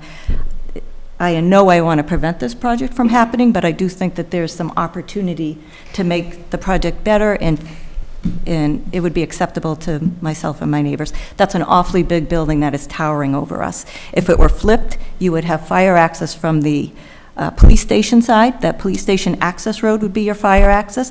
I understand it's a 5-foot drop. There's a lot you can do with grading and contours. This is going to be a substantially priced project, so a little bit of additional grading and regrading is not going to affect the budget that considerably. That would give you your fire truck access. You won't need to fire rate that exterior wall. We won't have a big building towering over us. There's a lot of reason I would like to see it mirrored, or at least attempted to mirror it. We then won't have to listen to the air conditioners running all the time. The kitchen exhaust fans are very loud. We wouldn't have to listen to that. Okay. So off topic, I'm sorry. Yeah, I know. But I definitely understand how you get to it from this topic. But Yeah. What I really recommend to people who have, and you said you had written comments. Mhm. Did we get them in our packet? 2 weeks ago, you would have gotten them. I was out of town 2 weeks ago. All right, perfect. Well, you would have gotten them about 2.5 weeks ago. Yeah, that's what I recommend, though, is Mhm. if you have a specific detailing of concerns, and I will commit to going back and rereading that if you submitted that. You always submit in writing if you are comfortable with that, because it is a little bit easier for us to go back and forth. Yes, it was in writing, April 5th. Perfect. If you can't find it, I can resend. I sent it to I'm Shannon. sure we got it. I'm sure. Mhm. I was mostly asleep last time. Okay. I'm just, They're not gonna put that in writing, speaking but for myself. HCM just recorded what you said. Yeah, I'm only speaking for myself. I have been working around the clock. so. Yeah. Okay, thank you. Okay. I think it was printed out at our last meeting. It was printed for us at the meeting? Okay. So I don't think it was in the packet. Perfect, thank you. I will, yes. Hi, how are you? Good. India Nolan, 26 Chamberlain Street.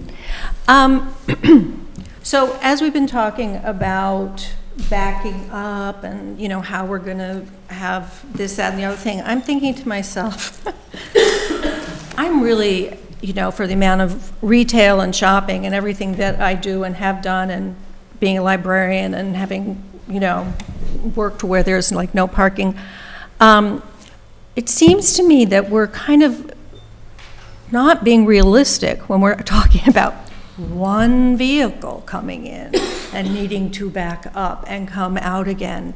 And all the cars are going to be in their places waiting for this to happen. You know, you go to any place and you've got cars coming in, cars pulling out. How, you know, there's going to be more, you know, you have a garbage truck coming in, or you have, you know, and if there is, God forbid, an emergency, you know, everyone's going to try and get out, and there you've got one place for your emergency vehicle. So I've just never been in a parking lot where it's like only one thing is happening, you know? This to me is like, you know, you've got, what if there's two trucks? What So if there are? India, just speaking for myself, I'm not assuming that there's only one car coming in or out. I'm assume not it works thinking from- you're assuming that. I'm thinking that that's the way that they are presenting it, is as if there's only one truck going to be in, then they can back out. Meanwhile, all the cars are, you know, it doesn't make it. There's a lot of density here, and I'm not even talking about, you know, all of the conversations on Hopkinton on Common about what's going to happen when they, you know, now we have 90 spaces, and we're thinking that's great. I'm thinking this is a nightmare for Main Street. The density of this and where it's located, and the fact that we're losing a historical, you know, the second oldest, I mean, the whole thing is it is very definitely upsetting. Okay, it is definitely parking that we're talking about, and we definitely have all the other features on the agenda. Okay, so the parking for me is problematic because I don't think it's, we're focusing enough on the fact that many things will probably be happening at the same time, not just one truck needing to back up. Maybe 3 or 4 vehicles needing to back up, having to line up. Then can people pull out of their own, back out of their own parking lots? This to me is reality. Okay, thank you. Mr. Palmer, welcome. John Palmer, 87 Main Street. I have 2 questions. One's a general question, and they're both traffic related. One's a general question, one's specific. The general question is, has there been any input to the planning board by either the police department or the fire department as to the potential impact of a fire or police emergency during the day with the added traffic that may be going in and out of this development? That was one question. Have they made any input to this? So the standard process is to gather, you send out an invitation for feedback from departments. Okay. So I can tell you that we have not heard that that's a problematic situation. I don't know that that specific question has been asked. Okay. But we do seek the input of all town departments. Okay. And the specific question I had, and I raised this last time, where is this, the crosswalk to Main Street? This is the existing crosswalk is right here. This is the fire station here, and this is the walkway to the senior station. The plan was to put it up here, and I had a problem with that. Has that been resolved? No. No, but I'd like to restate what my problem is. This is a pretty good place to cross here. This area here to cross there's a decent-sized slope coming from the west, and cars coming down there may not give the pedestrians enough time to jump across. They won't see the cars in time, and they'll get caught out there, whereas here, you've got more time to tell if there's a car coming at you. And you can wait. So I want that taken into consideration. So I am taking a note about that, John. It is a specific agenda item in the future. Oh, okay. Yeah, okay, but thank you.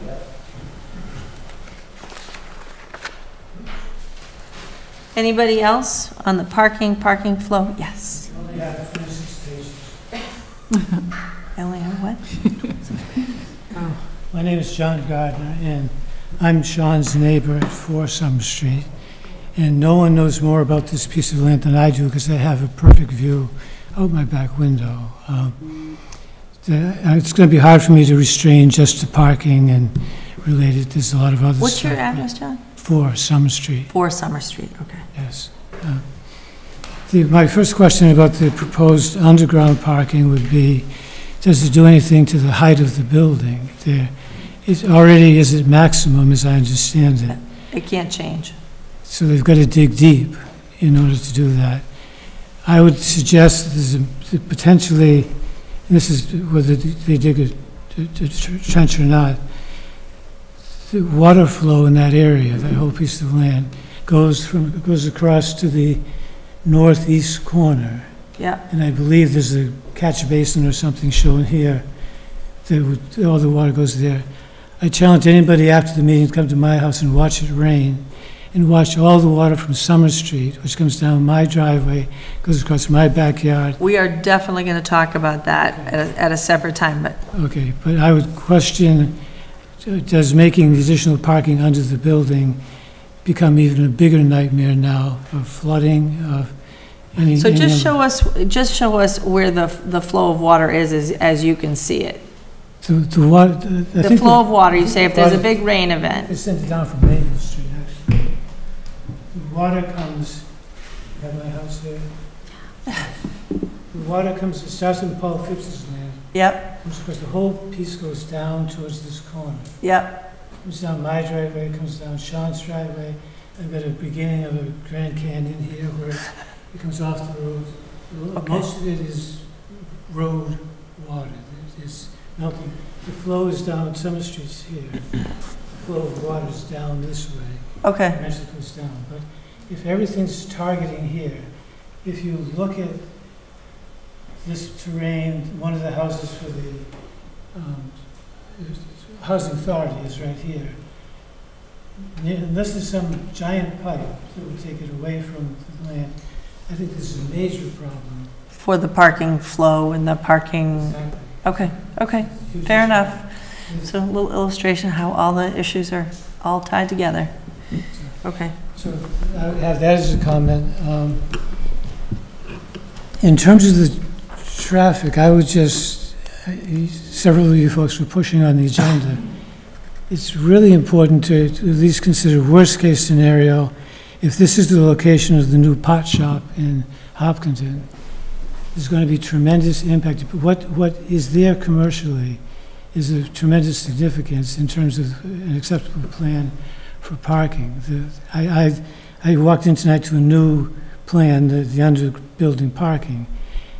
Before that was an issue, it was, by my calculation, using their numbers, there were going to need to be 30 slots on the main street to accommodate at peak time the cars that would be there. So it changes some certainly by doing on-site underground parking. Yeah.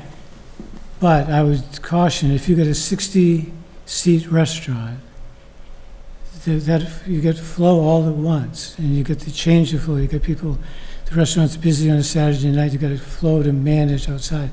I would argue that even with the additional slots, there's still the potential of needing far more parking spots.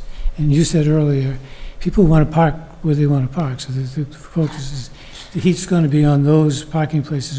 There are precious few along the main street. Yeah. And I would just leave the open question, where do all these cars go? If the business is as successful as the owner would hope, then I think that it increases the level of problem. Right. And that's a major, major factor. Right. So I'll try to stop there. I would just editorialize that I think what you're wrestling with is a problem. You got a size 10 building on a size 5 lot. And I think the struggle is going to be there's an awful lot to accommodate, much of it mixed purpose. And I think as proposed, it's a nightmare, and has the potential to be a nightmare long after it's built. So, thank you so much. thank you.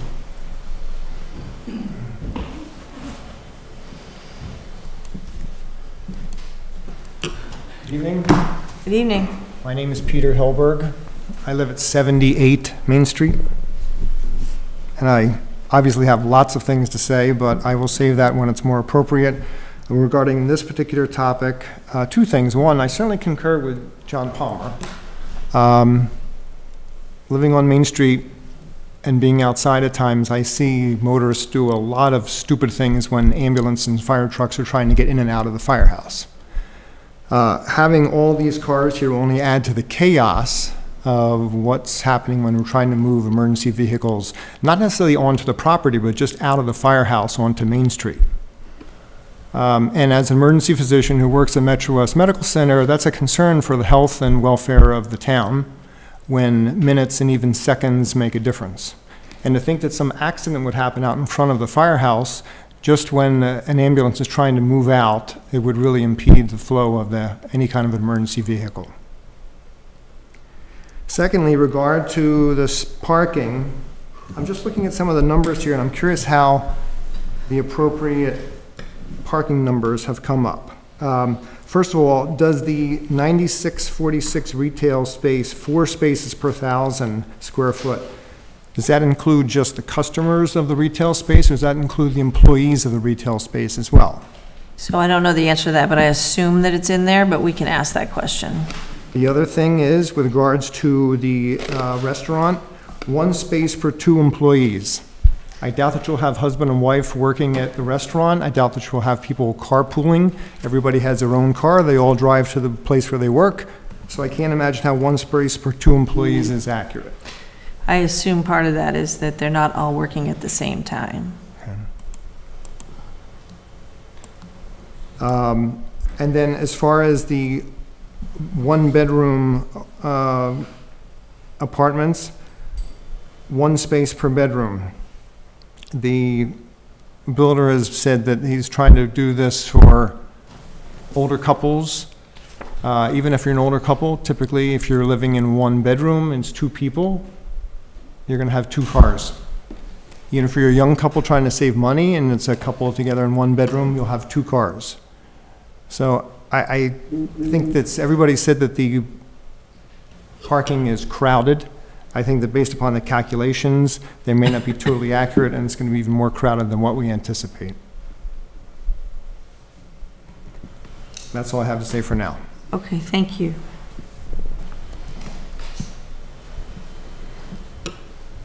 Anybody else from the public on this particular issue?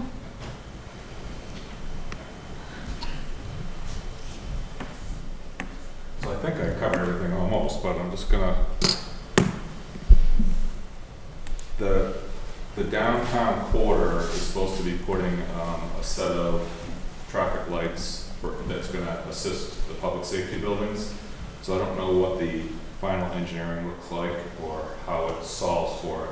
But I certainly hope that they incorporate existing and new and whatever flow may be. So just if that's something in this hearing, you hear that it is slated to assist us with some of this traffic control. So hopefully, if this comes to fruition, they will look at this driveway like it will look at our neighbor and some of the others. So yeah. Just a comment, and if we can influence that, I'm trying to influence that from my side. Well, I was going to ask you, I mean, have you been promised some sort of improvement? Because when I only looked at the data a little bit. It looked like it took a very lousy intersection to slightly less lousy. So I mean, does the traffic control light that they promised so far? Oh, okay. The solution Thank that you. solves Yes, so you will be able to control the traffic light. Exactly. I for the got, public thank safety you. buildings. Okay, that makes sense to me. Yeah, so that we can Yeah. make sure that it kind of looks at this area, Yeah. because, you know, right, the testimony is true, it's downtown is challenging, so I hope Right. that they take this project in with whatever it may face here, so. Do you have a timeframe on that? Next, I think it's a year from now, they're projecting. That's not right. I think it's summer 2020. Who they projecting, Elaine the will help me state? here. It's maybe going out to bid, so. Okay. It's slated for 2020. I'm sorry, it's slated for going to bid in 2020? It's on the state improvement plan money for 2020. Yes, for 2020. Start. So so going out to bid and initiating in 2020? Correct. Okay. And just maybe a couple of the public comments that I can, the impact to Main Street, if I have an emergency on Main Street, just many of the buildings are challenging and I would just shut down Main Street. So I kind of always let everybody know that if I'm in that situation. Yeah. And it inconveniences people, but that's the action I do, and I have to do that in several areas. I was at a building this week and I shut down Main Street while I figured out whether I had a fire or not. So Okay. it's just, that's the way I have to deal with that issue. Okay. It's not the perfect scenario, but I do have to face that quite often, and that's what the solution is. Okay. And then just kind of a follow-up on the parking, I think I presented you a fair statement and sweat path analysis, but there's still a little more. There's a drawing here that's been presented, and I would just vet it further. I have not seen a formal solution, so that's has to take place in code compliance. Yep. And I just want you to know I haven't seen that it truly meets it all. I'll take the architect for his work, and I would check on that oncoming traffic piece. So I think that's all. Thank you. Thank you. Okay. We are nearing the 9 o'clock bell. So we have a few more minutes we can keep talking, but what is our schedule for the next meeting? 7:30, we have continued hearings for Whisper Way. Definitive and also an amendment to traffic permit. 8:45, we'll have a scenic road hearing for Wilson Street for access to the solar farm. And 9 o'clock, continued public hearing for Buckland Street. Wow. Okay. 7:30, we have what? 7:30 is Whisper Way. Whisper Way. And then what's the next time? And then, Just run that through really quickly. I'm sorry. so at 7:30, continued public hearing for Whisper Way. Yep.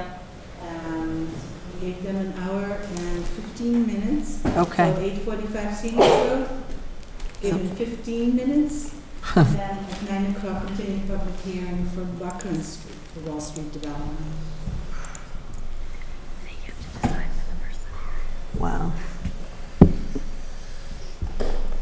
think how we're gonna go? That's the question. You have to assume that they are at this point. 9:30. I mean, I don't know how much. I'm just looking at this and just looking at the reality that we lose 2 board members following next meeting. Does anybody have willingness to try and meet for a slightly longer meeting? I will definitely end at 10, I promise. But to start earlier at 7 or even 6:30 one more time?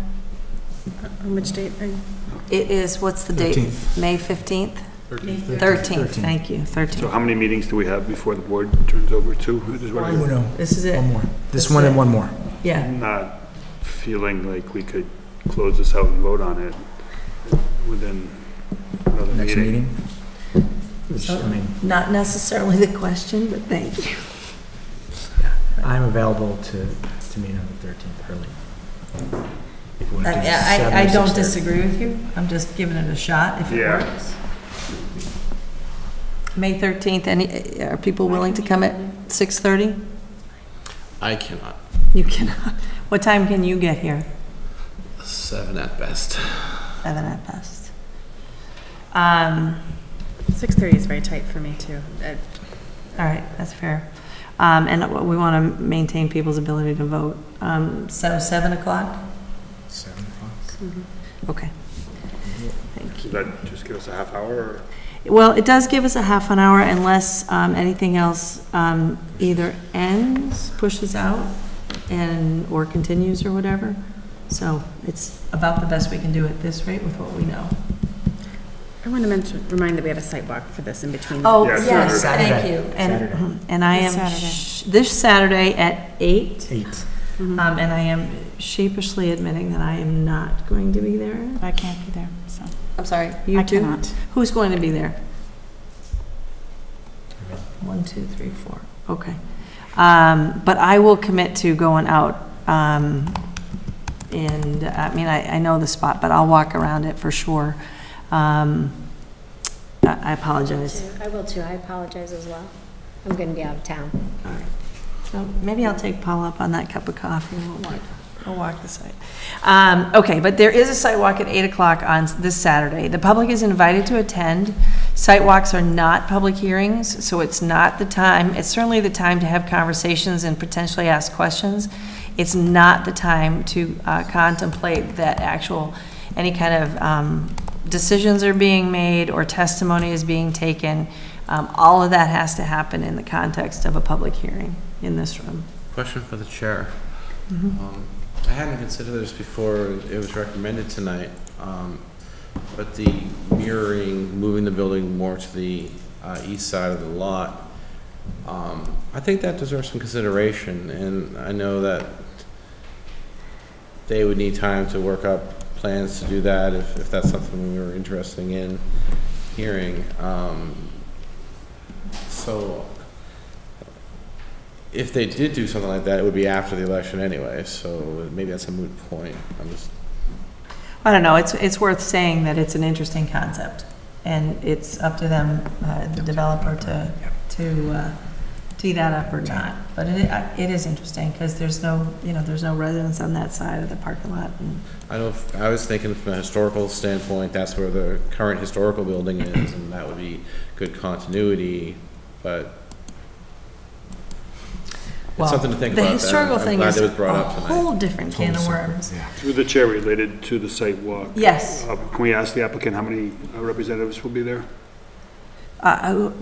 Yeah, who's going to be there? Everybody? Pretty much everybody. Okay. Engineers. Yeah. Is there someone Usually. specific you're looking to? No, I just wanted to Yeah.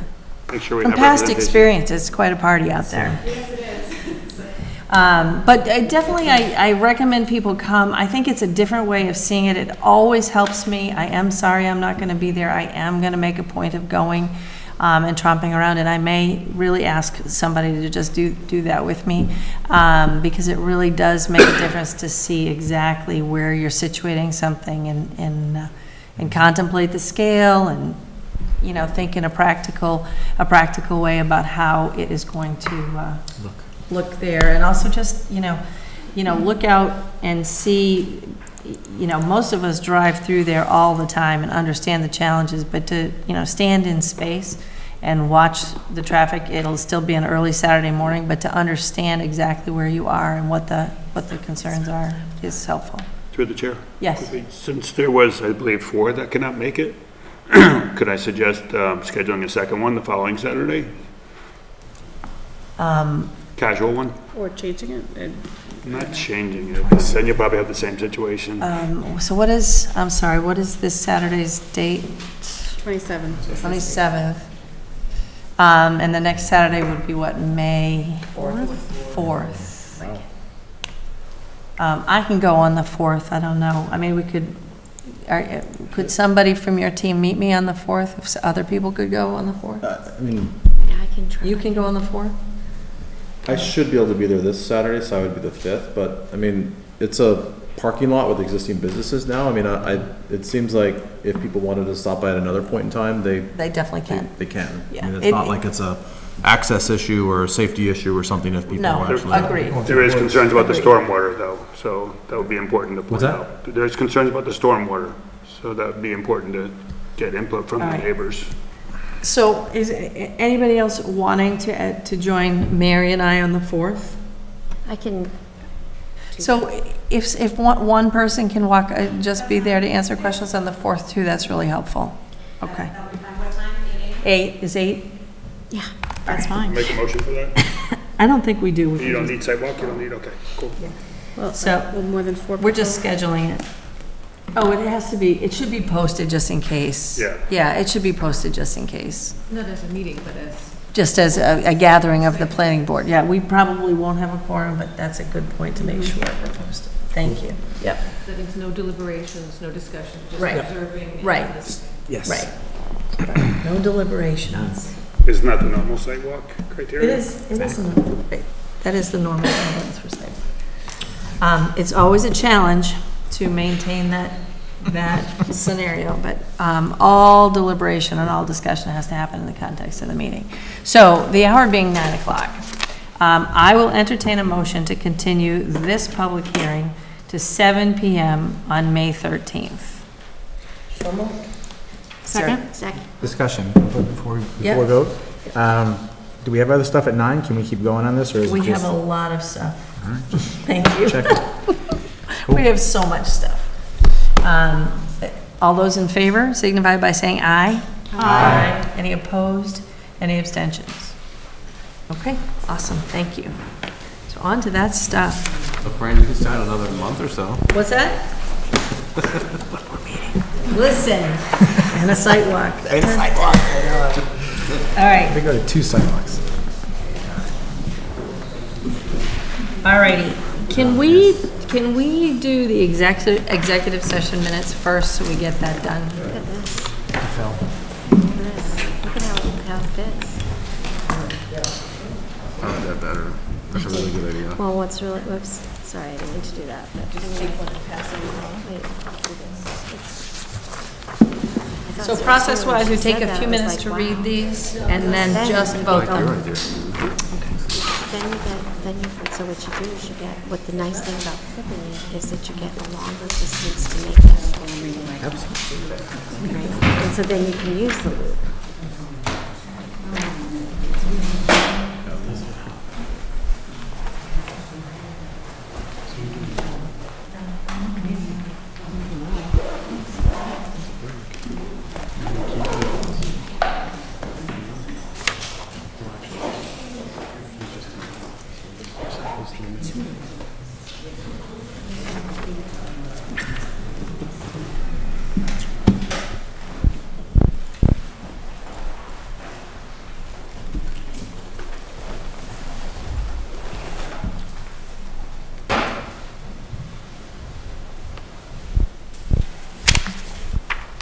Elaine, are you collecting these?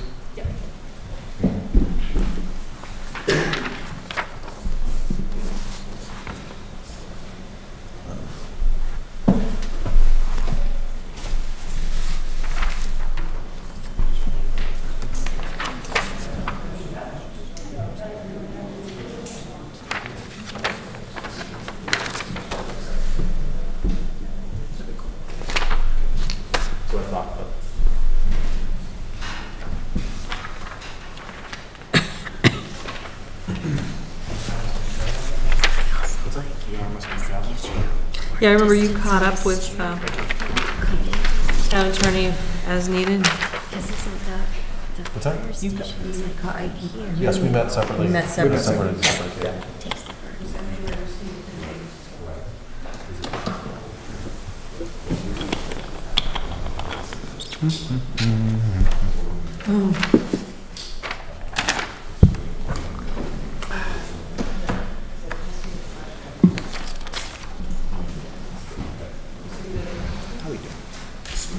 Small way.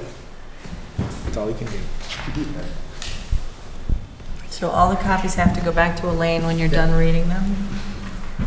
I added it to my photographic memory. Nice. Nice.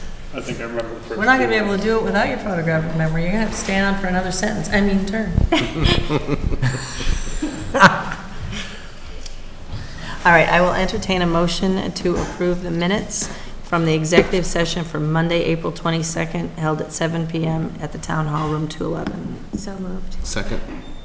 Any discussion? Careful. All those in favor signify by saying aye. Aye. You lost Mary. Any opposed? Any abstentions? Abstain. Sorry, Mary. I didn't know she wasn't here.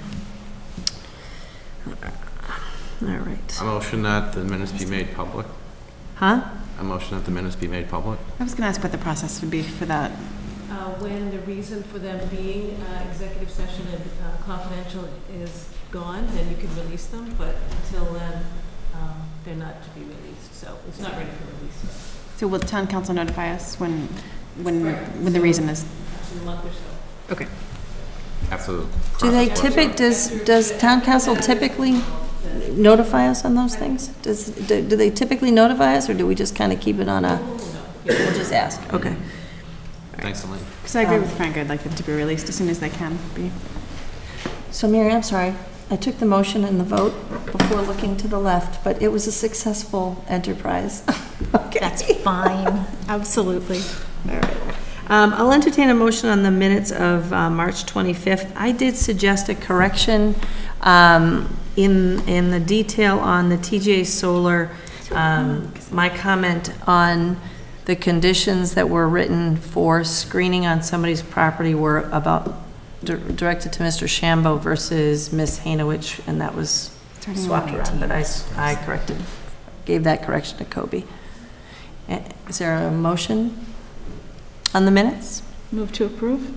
As corrected? As corrected by Marion? Or as amended, yep. Chair. Okay. Any discussion? Do you need to each? All those in favor signify by saying aye. Aye. Any opposed? Any abstentions? We have an approval not required plan we could probably do. So, here it is. Do we have Barry Smith? Not Barry Smith. Somebody in Barry Smith's place. Thereabouts, yes. I'm Rich Leslie. I'm with Bay Colony Group, and we actually prepared this A&R plan for Eversource Energy in Barry Smith. Okay. So what this is this parcel is shown as parcel 5 on a plan that was done by J.D. Marketing in November of 1994. And Barry Smith is selling off. It was a little over 55 acre parcel, or is, and Barry Smith is selling off 21.3 acres to Eversource and retaining the rest of it. The parcel it's situated on Wilson Street. It's right between Wilson and Cedar. So it's on the east side of Wilson, or the west side of Wilson, east side of Cedar Street. There's a mill up there at 29. Yeah. And then on the back side on Cedar Street, he has his landscaping business. The state forests are north of it, so there's the Eversource plant on the north, and then you have the Hopkinton State Forest, which also backs up to Cedar Street. And so, and what we're doing is just proposing to sell 21.3 acres. Question? Thank you. Through the chair, for clarification, this contains a private home and the business. On this parcel, no. There were 5 parcels back in 1994. One of them was 27, which was a residential. The other one's 27 Cedar or 27 Wilson? 27 Wilson, 29 Cedar's the sawmill. And then on the, I'm sorry, 29 Wilson is the sawmill. Okay. And then on the backside, I don't know the address off the top of my head, the Cedar Street. That's a different... That's the same guy owned all the land and broke it up, those. Because when you described it as end-to-end, that's... Yeah, actually, yeah.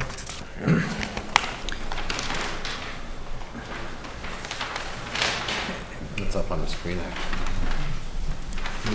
Yeah. Technology. Just a question through the chair. What lot is in question here? So, see where it says 5A and 5B, all of that together, all of that 5A and 5B is just lot 5 on the previous plan. Okay. So 5A, 21.3 acres is being conveyed to Eversource, and 5B remains with Barry Smith. Okay. Okay. I see it. I got it. Yeah. Oh, I thought there was, all right, I thought there were 2 5Bs. No, I was just trying to show you that it extends up above those. As you can see, Barry Smith owns the land around there as well. Wood Realty Trust. Through the chair, does that include the old quarry? Do you know? No. No, our site's just it's a complete wood site. Okay. Is the quarry on current Eversource property? I'm not sure. That's why I was curious. Do you know? I didn't know there was a quarry there. Oh. All right. Any other questions? Yes. Just additional information, but does the Cedar Street lot, which I can't read exactly, is that where the other private home is? Or is that further? No, the private home is, well, there is a house on Cedar Street lot as well, and out back of the house is where he does his landscaping. Right, okay. And then he's still keeping that? Yes. That's the wedge? Yes, yep, that's a wedge that, Wood Realty Trust, right Yep. on Cedar Street. Okay. Just to the point of the quarry's owned by LNG, the LNG plant. It is. Yeah, and I thought so. just to not confuse it with the Hopkinton sand pit, where they get the sand for the, which is Yes. on the. Just a question, there's no representative from LNG here, correct? No, no, So we have- I'm working for them. So do we, any idea what that additional land is going to be used for? I have no idea. I was given a sketch, just prepare a plan. Understood. Did you have a question, Carol? I saw a hand. No. This way? No I question? guess my only question would be for our planning staff, if there's any other additional input that we should consider. I didn't think so. No. It meets the requirements of the A&R. Straight up. Yep. It is. All right. I'll entertain a motion to approve the A&R for 0 Wilson Street. Second. Any further discussion? All those in favor signify by saying aye. Aye. Any opposed? Any abstentions? Okay. Thank you very much. Yep. Will we sign it? Bring it over. Two. Carol, me and you? Last official act. That might be the last one. Carol and Fran. There we go. Get it done. Frankly, I'm going to be glad to be rid of them. Oh, did I say that out loud?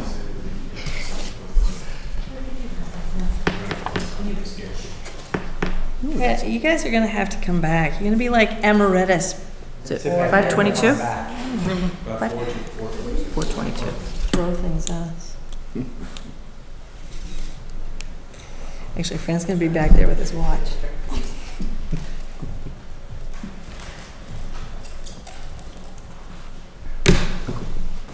Right. So really, there's one more meeting? One more meeting and then... All right. So I'm going to try and kick off one more easy one. We need to pick a social date to post, to have dinner and drinks or something to say thank you to Fran and Carol. So Fran has some dates for us to contemplate, and then Carol will have to go second. So the week of the 13th, since it's our last meeting, if there's any days, the 14th, 15th, or 16th. I don't know if you're traveling, Gary. Do those work for you? Those work. Those are fine. Okay. How about you, Mary? It looks like Thursday night. I'm busy, but Tuesday and Wednesday are fine that week. All right. How about you, Gary? Wednesday's best for me, but Okay. I can make it any more. Wednesday is best for me. I have plans the other Wednesday's two. best. Oh, okay. Yeah, I may have an issue with Tuesday with... But Wednesday works? Yeah, Wednesday, Thursday. This is kind of like doing the Secret Santa at the Kramer residence. Are you going to make it the whole way around the table? I believe Tuesday is going to be the best for me, but I have to double check my flight. I might be Definitely able to. double check. I left my phone in the car wishing, but I'm thinking Wednesday would be best for me too. Wednesday, okay. Wednesday looks to be the big winner, Deb. Okay, I'll double, sweaty palms. Yeah. I'll figure it out. Let me double check. What time? So, what time works? I'm pretty flex. 6:30? Shall we do dinner? Sure, yeah. All right, shall we do dinner at TJ's? I'll meet you guys. I won't be there. You won't be No, there. I won't. My son's graduation week. Wednesday. Oh, your son's graduation. I'll be in New Orleans, though. so, but I'll think of you guys. All right, we'll miss you as long as. No, but maybe I'll get a rain check. We could do this again. We could do it again. Are you guys time we're talking? Oh, we're extending the invitation to the left. We are. Absolutely. You guys should come. To the left. Location? Okay, Wednesday, the 15th at 6:30. Shall we do TJ's because they have a big space? We can do that back room there. Yeah. Well, we can ask him if we can do the back room, but I got connections, so. Let's do that. All right. TJ's. All right. I can make it. Yay! 2:40 Thursday. Yes, I can make it. Yeah. 15th. All right. Just had a little bit. You know, I larger probably space should blocked check out. my phone. Just in case. All right, but I better write it in the. I think it's going to be true that I'm going to change my plans if I have some plans on the 15th, because I didn't think I did, but I'm going to check. Do we know where we're doing it? TJ's. You'll be on a cruise? Yeah, I feel like that's where you're going to be. No offense. Yeah. Carol. Exactly. Yes. Yep, nope, I am definitely free, thank goodness. So 6:30 PM, TJ's, will you post that for us? Has to be posted. It does, yeah, it does. The public's welcome. But yes, the public is welcome. And there'll be a small amount, probably no talking of business. But That's one thing. Okay, we'll do some minutes. They will be very cursory. After or before drinks. Okay, perfect. And definitely, everybody's welcome, staff is welcome, so. Okay, perfect. That was actually easier than I expected it to be. For Elaine, technically, if we're on the Hopkinton side of TJ's, Doesn't matter where you. Yeah, that's right. That's right. It has to be an accessible building, check. It has to be posted. I know, Has to all have the adequate rules, parking. okay? It has a loop around drive.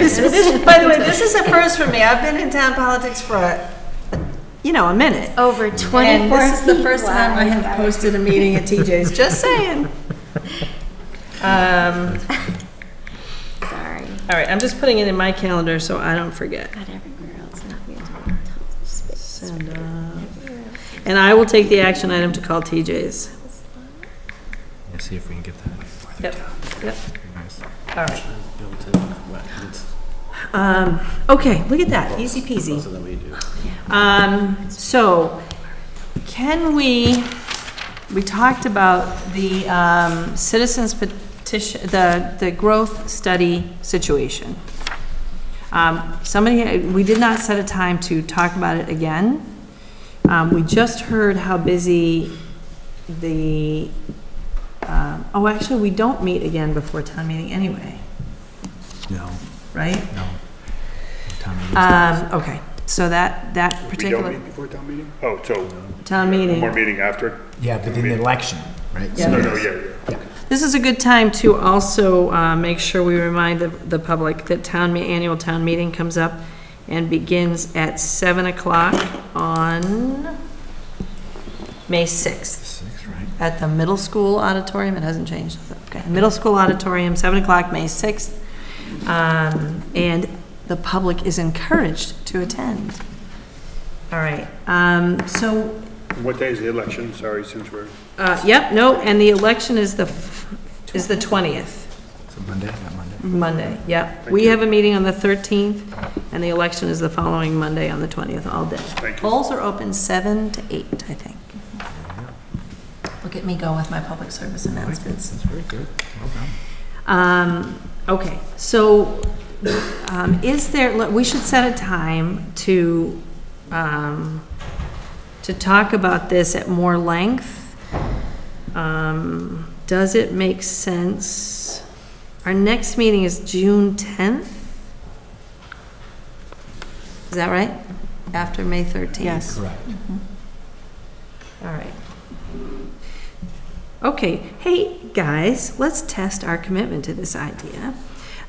Is there any enthusiasm for a meeting just to talk about structuring this and outlining some priorities and crafting a proposal?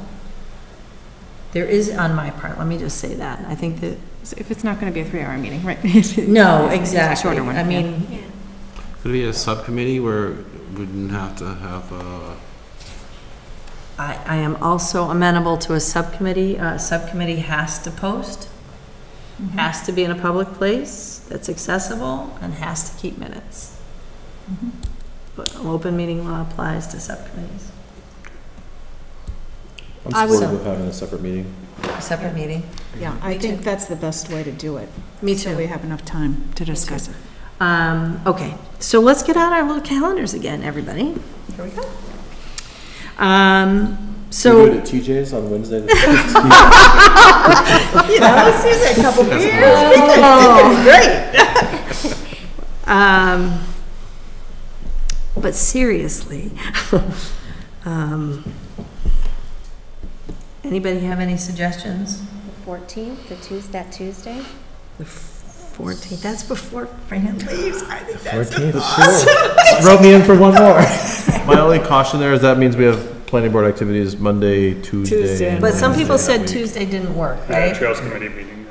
Nice. Well, this is for a subcommittee, so not everybody. No, well, we did. So we didn't decide to do a subcommittee necessarily. Okay, We this is for could a still do separate that. meeting. Separate I meeting. think it might be better to do after the election so we can get the input of our new members, too. There you go. Whoever That they may is be. not terrible, So they get, I mean, If we do it so- after the election, we can have our 2 new members also give input. Then Frank can petition to be a citizen at large. Come back in full circle. Just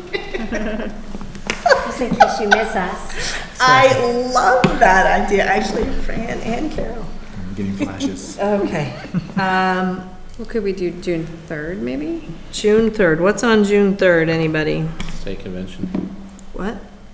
Saturday is last year. June 3rd is a Monday, right? Yeah. ZAC meeting. Do you have do Zach it on on every Saturday. alternate Monday? Our meeting's the 10th. How about, Wednesday worked, how about June 5th? It's okay with me. How about the following week? That's after our next meeting, which is okay, June 12th? Yeah, that'd be better for me. It's okay for me. double Aaron? meetings that week. Works. So that's, yes, 2 planning board events. It's gonna be a good week. 3 meetings for me. 3 So we meetings. can't do it May 22nd? Back to May 22nd. I cannot, that's. Oh, that's senior 11. dinner. Okay, Senior dinner, sorry. Yep. I'll see you there. Quorum, I have a quorum. Nope, I don't think so. The 21st, it's a Tuesday. Design review. I'm on vacation. 27 is probably Memorial Day, right? Yep. Yep. 28. Oh, I suppose do I we should only take have the one planning board board meeting meeting? off that day. How about the 29th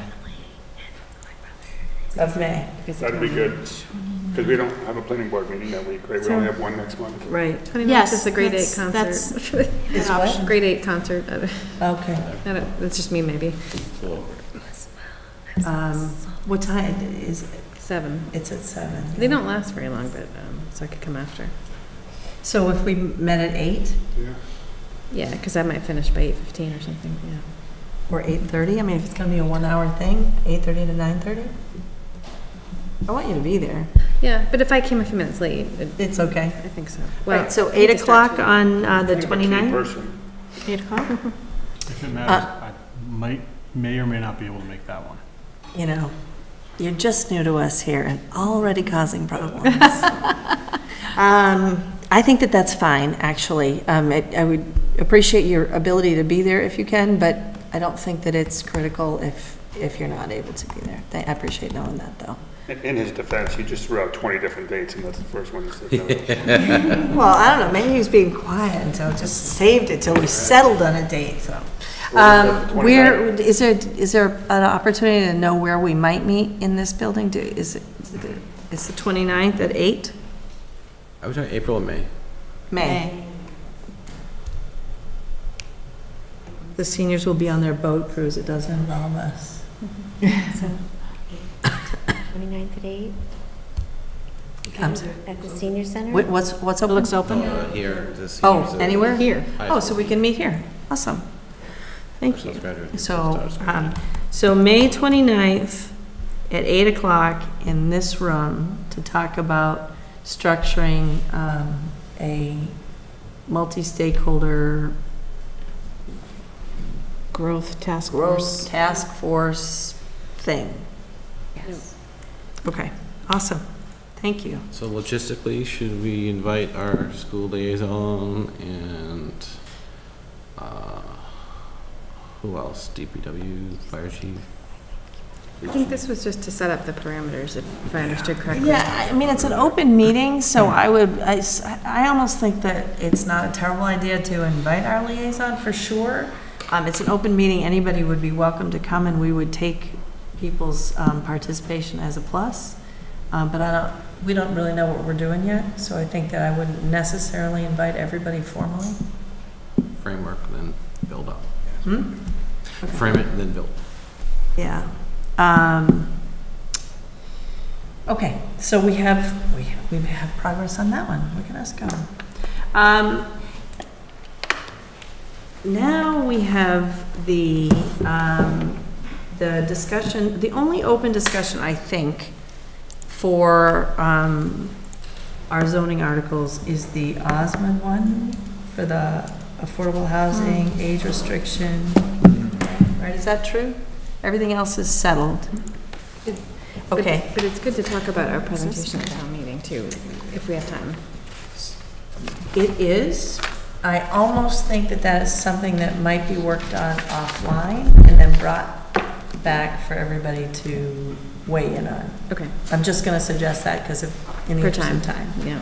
Yeah. So Fran and I will do that. Yes. That'll be great. Happy to sit down. I just think we're going to run out of time. That's fine. To do that, but I definitely want to bring it back to the group. All right. So about the Osmond, Carol has some feedback that she would like us to contemplate. I actually spent quite a bit of time thinking about this over the weekend, and I gave you all a little printout of my thoughts and the rationale that got me there. I think our purpose here in looking at the Osgood and what we decide to do as far as the question that's before us is based on the fact that when the Osgood change happened, it was looking for senior housing, affordable housing, and housing that restricted to have no people under 18 years of age.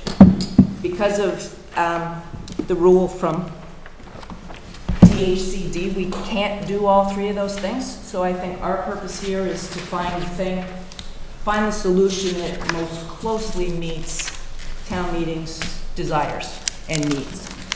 My personal opinion, after looking at it, I think we need to maintain the affordable housing piece. It's 18 units. We're not in a position where, as a town, we're going to build those units. There's, and I presume, because I typed this, you all read exactly what I said, so I'm not going to read the whole thing to you. The Osmood in the host community agreement has a payment if there are school children involved. We're not going to get that anywhere else if we did in fact build housing units to make up for these 18 units that we're not doing. If we lose our hold on affordable housing, then we're faced with 40B developments and a whole slew of other things that I don't think is really in the town's best interest. I think the affordable component is the most important portion of this housing thing. And I will tell you that I did wander around Chamberlain Street over the weekend and talk to some people on Chamberlain Street who have been there for a long time. And in their recollection, there have been 3 people. Sanctuary Lane, right? I'm sorry, Sanctuary Lane. Yep. Under the age of 18, and one was an infant, was there for a short period of time. And then there were 2 school-age children over the course of their time in the development, and those children were not there for the entire school career. They were there for a year or 2. So I don't think the impact of children is going to be a big impact, and I really think we need to preserve the affordable housing component, most importantly.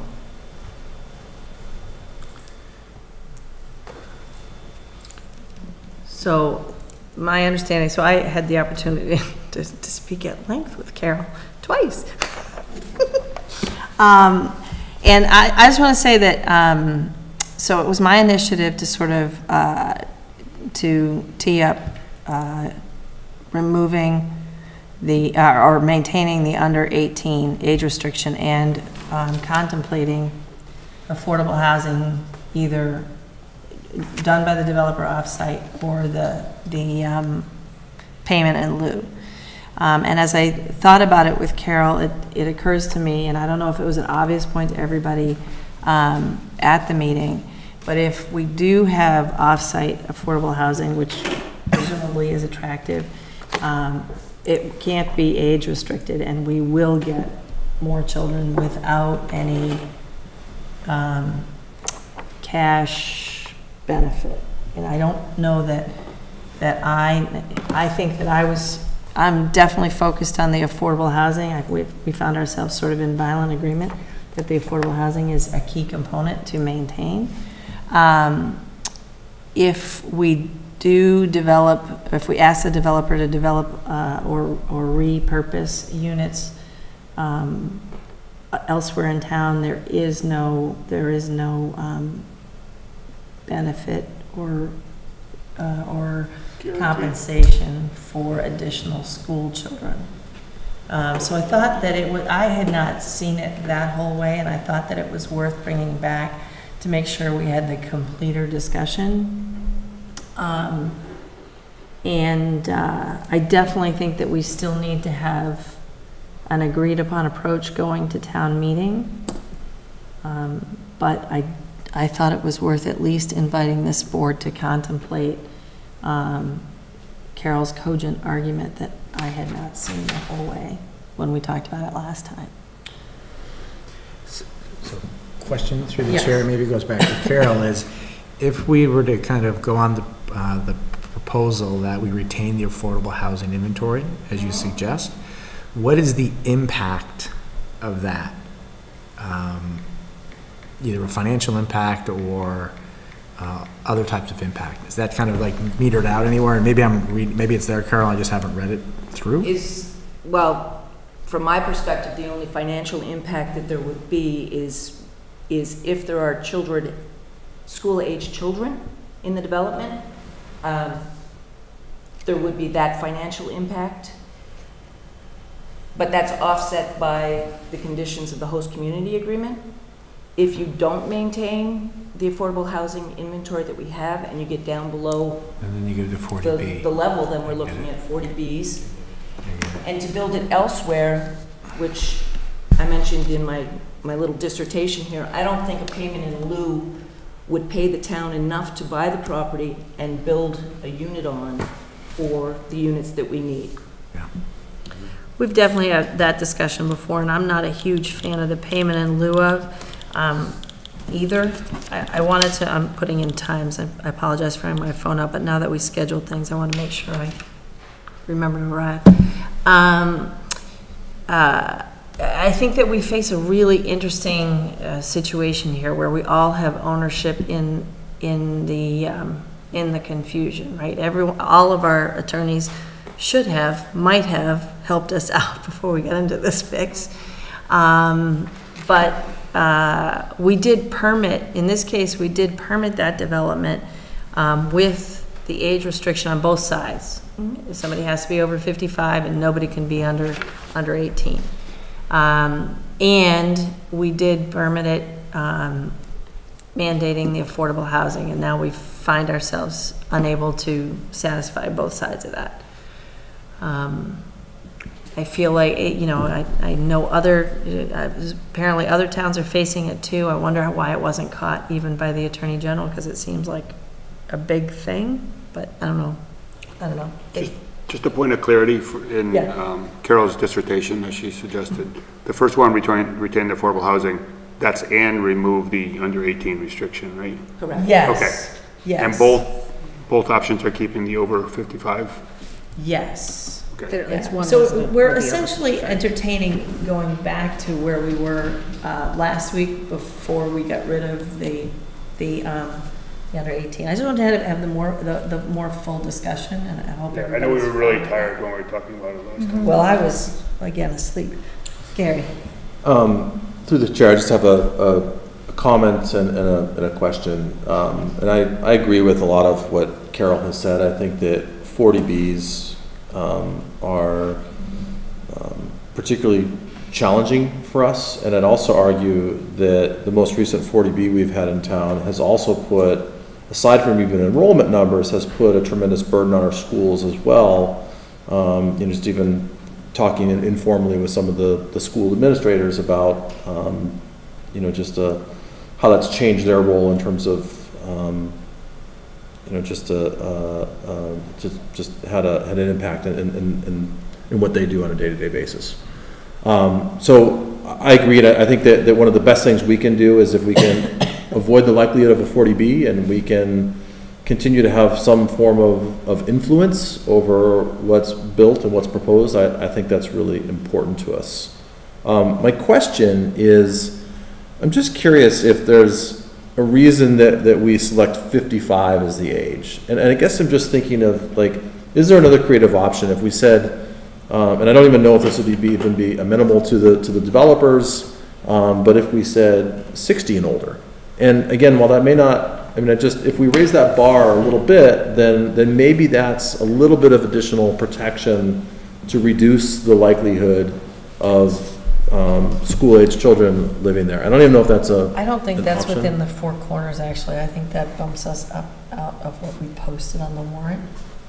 And I think the developers have already had a ton of marketing material printed, and that's... No, I think there's a lot of implications for sure. Yeah. But I'm not even sure we can think about that Right. at this point, because it's an expansion of what we posted on the warrant. Okay.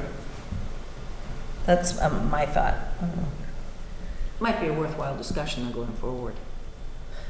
If it makes a difference, and that would be, I feel like that's a consultant question, right? What that feels like to me, and it's not a terrible idea, is that we're trying to work a problem, but we don't necessarily have the information, the professional expertise to know if that solves it for us. Question, Yeah. clarity. Don't we have the same language in other districts other than Osmond? The same language for the formula? Or the no one under 18? Yeah, both. No one under 18 and the affordable housing. So, do we have that? No. Just I surprised. didn't think so. We have The age restriction piece for nobody under 18 is the piece we don't have. We have somebody has to be over 55. At least one. Okay. And it's the 18 statement that's causing the issue. Right. And we do know, I am mindful and I remember that the developer is really enthusiastic to maintain that restriction on the 18. So I'm not dismissing that. I'd be curious in terms of either from the developer or just their perspective on it, because one of the things Oh, I'm definitely curious about that too. I'm not saying they're not going to get a chance to talk ever. I'm just, right. don't misunderstand. I'm very curious. I just wanted to add, I do share Carol's concerns that the payment might not be enough to buy land or build units, and that we might not actually build units. I think that's a guarantee. That's my concern all the way. And I brought that up when we were for the first time in my recollection, we instituted the thing for the Wayland Chamberlain development where they had to, they had to provide the units in town. But it's a calculation, right? It is a calculation. It's not like you don't have a lot of control over that. We can't require them to refurbish existing units, so they wouldn't add to the housing stock, like buy small houses. So we might be able to do that, and we can encourage them to do that, but that doesn't mean that we won't also have growth in the schools. Right. We would likely have. If a house already exists where children could be living there and it's bought and refurbished and children could also live in it. Sure. No, yeah. That seems like a wash. Yep. But it could also easily be, a house that we would claim from a couple who's lived here for a long time and they're considered through the system and we are. By the way, I just want to say it again. I love children. It always makes me tense when we do this, have this conversation. Do we know how large Sanctuary Lane is compared to, this is 180 units we're talking about? It's 40 units. 40 units. So they've had 3 instances in at least 10 years. It has affordable in it?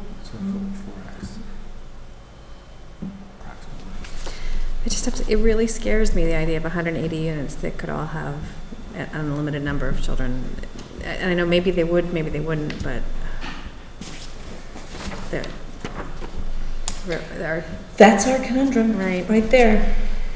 We all understand it, right? So from your perspective, Amy, we take that 180 that we would have some financial balancing mitigation for, right? Or we have 18 outside that we don't. Well, if we were to get some kind of compensation, can we make that compensation large enough to compensate us for what really would be the gap?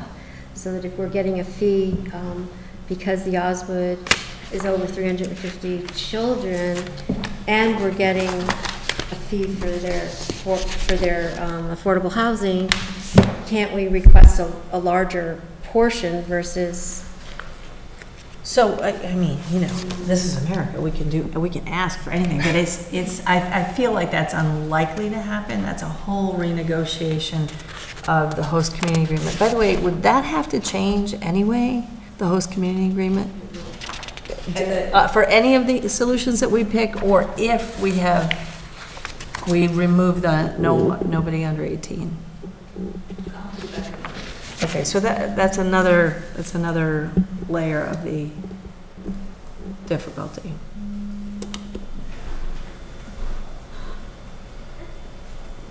But I don't think we can negotiate for more money, and it isn't money that we get for the affordable housing. And I absolutely celebrate the notion that we want to avoid unfriendly 40Bs. But I think the priority more is that we want to maintain and develop and protect our affordable housing stock. Yeah, the argument just feels better for me that way. I think it's more immediate. I think it's what was planned. I think it's sort of, we have to make the adjustment for the law.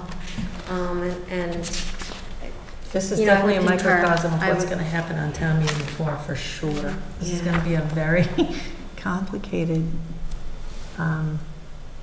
ask. So regardless of what we decide, will town council have both versions of the wording? So really the question tonight, I think, is do we want town council to have both versions as we continue to discuss, because we got rid of one last meeting and that was on me. So the board has to remove that, and I'm not sure whether it can come back, but. So the overall article is there, right? It's gone. The alternate one. So it's not a one encompassing article with 3 options? No. I see. So what is it now? So we can't even talk about the affordable housing? We could ask for it to be put back on. Could someone on the floor of town meeting change the word? No, because outside of the 4 corners. But it was there a couple weeks ago. It's not there now. It's finalized tomorrow.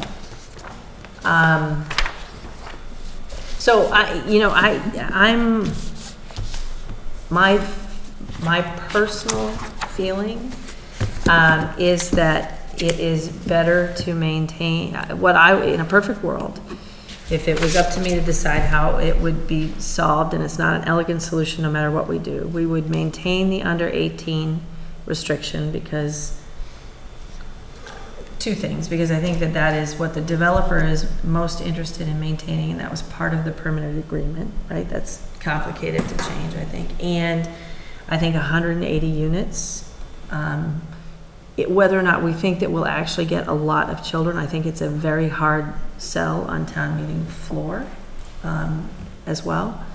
And then I would personally rather have units replicated around town versus the cash payment, because I honestly don't think the cash payment does us very much.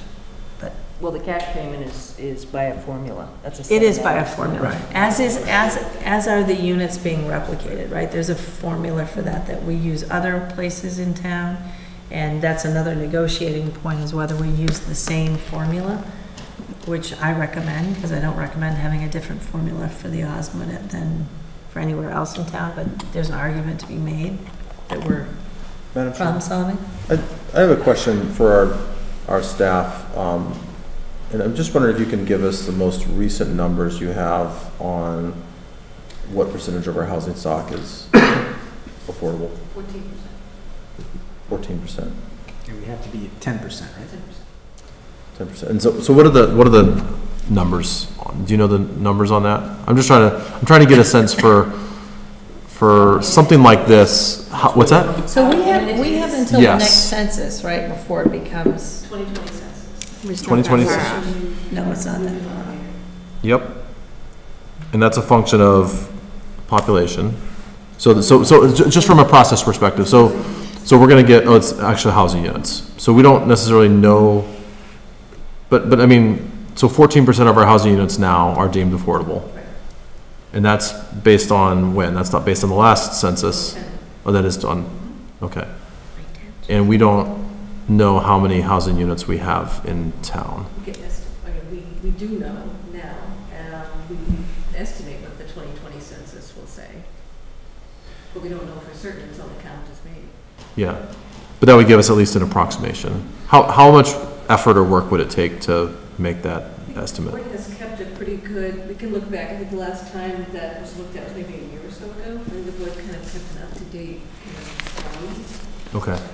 And I guess where I'm going is that, like, this is really, really important information for me, because if it shows that we're at, 12%, and they look at numbers, and that's that means that we're 48 units over, then I'm a little less concerned about it than if it shows that we're 9 units over, and I realize we're not going to have that now, but even for town meeting, I would really, really like to see that estimate, and even if you give a range, I realize that everyone's always nervous about putting estimates out there, but a plus or minus, a range or something like that I think could help us make a more informed. And did you say it was done a year ago?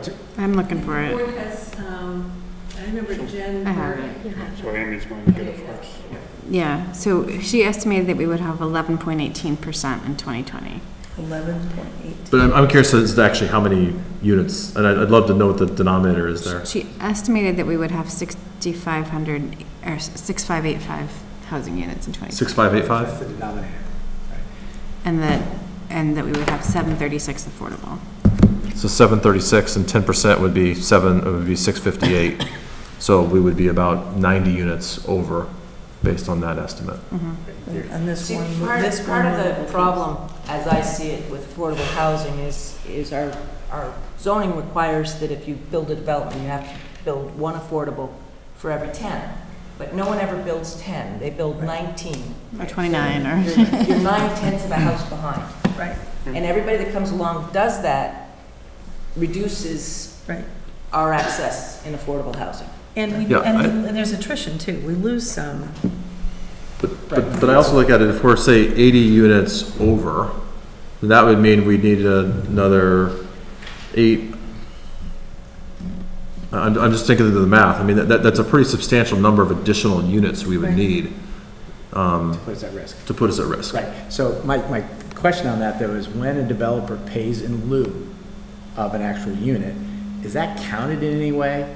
Right. So what you have here is just the actual number of units. You're sitting on a pile of cash, in theory, that they've kind of contributed to, but I don't recall, and most developers tend to do that, right? The majority of developers will put money in the kitty. That's their preference. That's their preference. We are pushing back against. I get it, but the reality of it is we have this money set aside, and when they do that and they build, it actually hurts when they do the census when you look at the actual number of units, unless you start taking that money and building or buying. Which nobody wants all those units in one place. It's better to mix them in. The whole 9 yards. Yes, exactly. So you're actually even a little bit probably more at risk at some of this. And a task force item might be, to Fran's point, through the chair, in the 5 years that we've been on the board, we haven't spent any money, and it's It's on another committee anyways, but. Yeah, I mean, I don't recall very many, other than the units that Mr. Mastriani, the applicant, is proposing to, I can't recall off the top of my head a whole bunch more of affordable units that have been built on premise where the developer's building. There's been, there was a couple, there was one, I think, I remember. I mean, yeah, we're talking, One. yeah. I know. Use one I know. hand. So I definitely think that, and I actually would take this conversation and make sure we wrap it into our growth conversation, right? There is definitely purpose behind making sure we have an approach that is protective and sensible and But visionary too, right? yeah, I mean, exactly. we're sitting on, I don't know how much money's in the Aspirational. pot, but. Yeah, I agree. I definitely see you coming back for that. That's awesome. I love that idea. So that's the first level of question. The second level of question is, we did meet, and we do have to settle on sort of an approach and a formula, and whether it's, the hard question is whether it's going to be payment in lieu or reclaiming units or so forth. And I know you guys had your hands up. Do you want to come forward now at this point? Yeah. I know Vin Come on forward. Vin wants to speak in a moment also. You can all come forward if you want. Roy McDowell, Legacy Farms. If you are in fact contemplating lifting the restriction on the children on the 18 units, I know Vin doesn't want to go that route, but right now that's illegal, just so we're all clear on that. Right now, everything's illegal, Roy. No, but I'm saying that particular language, so even if you leave it, you can't. We got the tiger by the tail, we got it. Okay, so you understand that? Yep. So what I'm hoping is there could be, especially a town meeting, but equally as important, this board supporting, is a couple of options. Cash is one of them, whatever the amount is, and the other hopefully is either to acquire units to bring online as affordable or build them. Frankly, hopefully at the developer's choice, because the way the ordinance or the rule is written now, for every 9 units of market rate you build, the 10th unit has to be an affordable, which basically says you can't build your 11th and 12th until such time. So that becomes a real burden. If you're doing it on site, no problem, because you're there. But if you're off site, if you have to build them, number one, you don't know if you can even find a site to build them. Who knows how long it takes to get it permitted, designed, and everything else. So basically that shuts down your project till that happens. At least if you can acquire somewhere in town units that become affordable units, that makes it a little less daunting a challenge, because you buy one, you've got some time before you need to buy the second one, some time before you buy the third, because you're going to build 9 more units. So at least that gives you a little breathing room to keep going. Obviously, the cash version is, ideally from the developer's point of view, is the cleanest, but I understand your point of view. It's great you got the cash, but what are you going to do with it? So I think, in perfect world, if you could eliminate the restriction on the age on site. Now remember, we're not talking about 180 units that are going to have children. 160, Vin will tell you, he's got basically de facto age restricted in the marketing materials and in the deeds as it is. So you're talking about 18 units. And that's why when I hear other projects, is it possible you could have 2 or 3 children? Yeah, it's possible, but there are some safeguards in that. And I know Vin doesn't want to go that route, but I think at least if you lift that restriction, even though no one wants to use it, it's an escape hatch, worst case scenario, if the other things don't pass the town meeting. Because if the other things don't pass the town meeting, wherever they are, and you left that in place, the project's in limbo. There's no place to go. So that's my concern. I understand. Okay. Yeah. Thank you. Good evening. As we talked about before, it's not a question of wanting to remove the restriction. I mean, we've got a permit that requires, a bylaw required, there's financing, there's 7 units that are presently under construction, there's 2 building permits are underway. There's people who have bought in on the concept that there aren't going to be kids there because there's a restriction 18. So it's not that we don't want it, we can't. I mean, we're trying to avoid the litigation that involves us and unfortunately would involve the town. And the concept of the variety of options in the lieu thing, we think is the way to go. The first comment in that regard is that the way your amendment is written now we would pay for the price of, or the sales price of an affordable 3-bedroom. And I understand that that's language that came out of another section of your bylaw in regards to flexible developments, but flexible developments aren't limited to 2 bedrooms. I mean, Sometimes we they have are. a restriction in. They are, they are at times. They are? Yeah. Well, okay, I didn't realize that, but I don't think it's appropriate to say, pay a 3-bedroom when we can only build a 2 and therefore sell a 2. So that's our first instance. If we think if you're gonna do the payment in lieu in the nature of a price, it can't be more than what we're allowed to build. We had a meeting with the chair, and we talked about some numbers, and we went back and looked at some things. So we've got some different numbers, but we proposed 2 different scenarios. One where you would simply take, in all the affordables are basically as part of the triplex buildings. So if you take the affordable out and you build it offside, that building kind of becomes 2 simplex units. So all this would necessitate amendment of the site plan, but basically you're just removing that, one of the 3 units in a 3, making them 2, separating by the thing, they become centric, so it requires an amendment of your decision. So we'll talk about one, just taking the affordable out, making the payment, and then they become simplex in place. And then the other scenario in the hope would be that you'd leave all these options open. The couple that Roy suggested from the viewpoint of even building off-site or whatever, but then also paying a higher price if we convert the affordable into a market. Because if we just take the affordable out and have to give you a payment, we're not getting anything from that. You know, we're right now, and we provided numbers where basically the cost of the construction and the sales price, and the state has confirmed a $208,500 sales price for a 2-bedroom. It's basically costing us roughly $200,000 to build that. So there's roughly a $10,000 return on that. So we can't simply say, we'll take it out, we'll give you $200, because then you don't have any income coming off to set that $200. So the scenario you want to look at is, one, a price for removal of that, putting it off-site. Vin will give some updated numbers than what we had at the meeting. And then a higher scenario, if we can replace the affordable with a market, you get more money that you can take off-site someplace. Okay, do you understand the 2 concepts? The major thing I got out of that is that it's better for you to build the affordable housing, because then you get some money. And yeah. And easier. Yeah. So there's a lot of words to get there. No offense.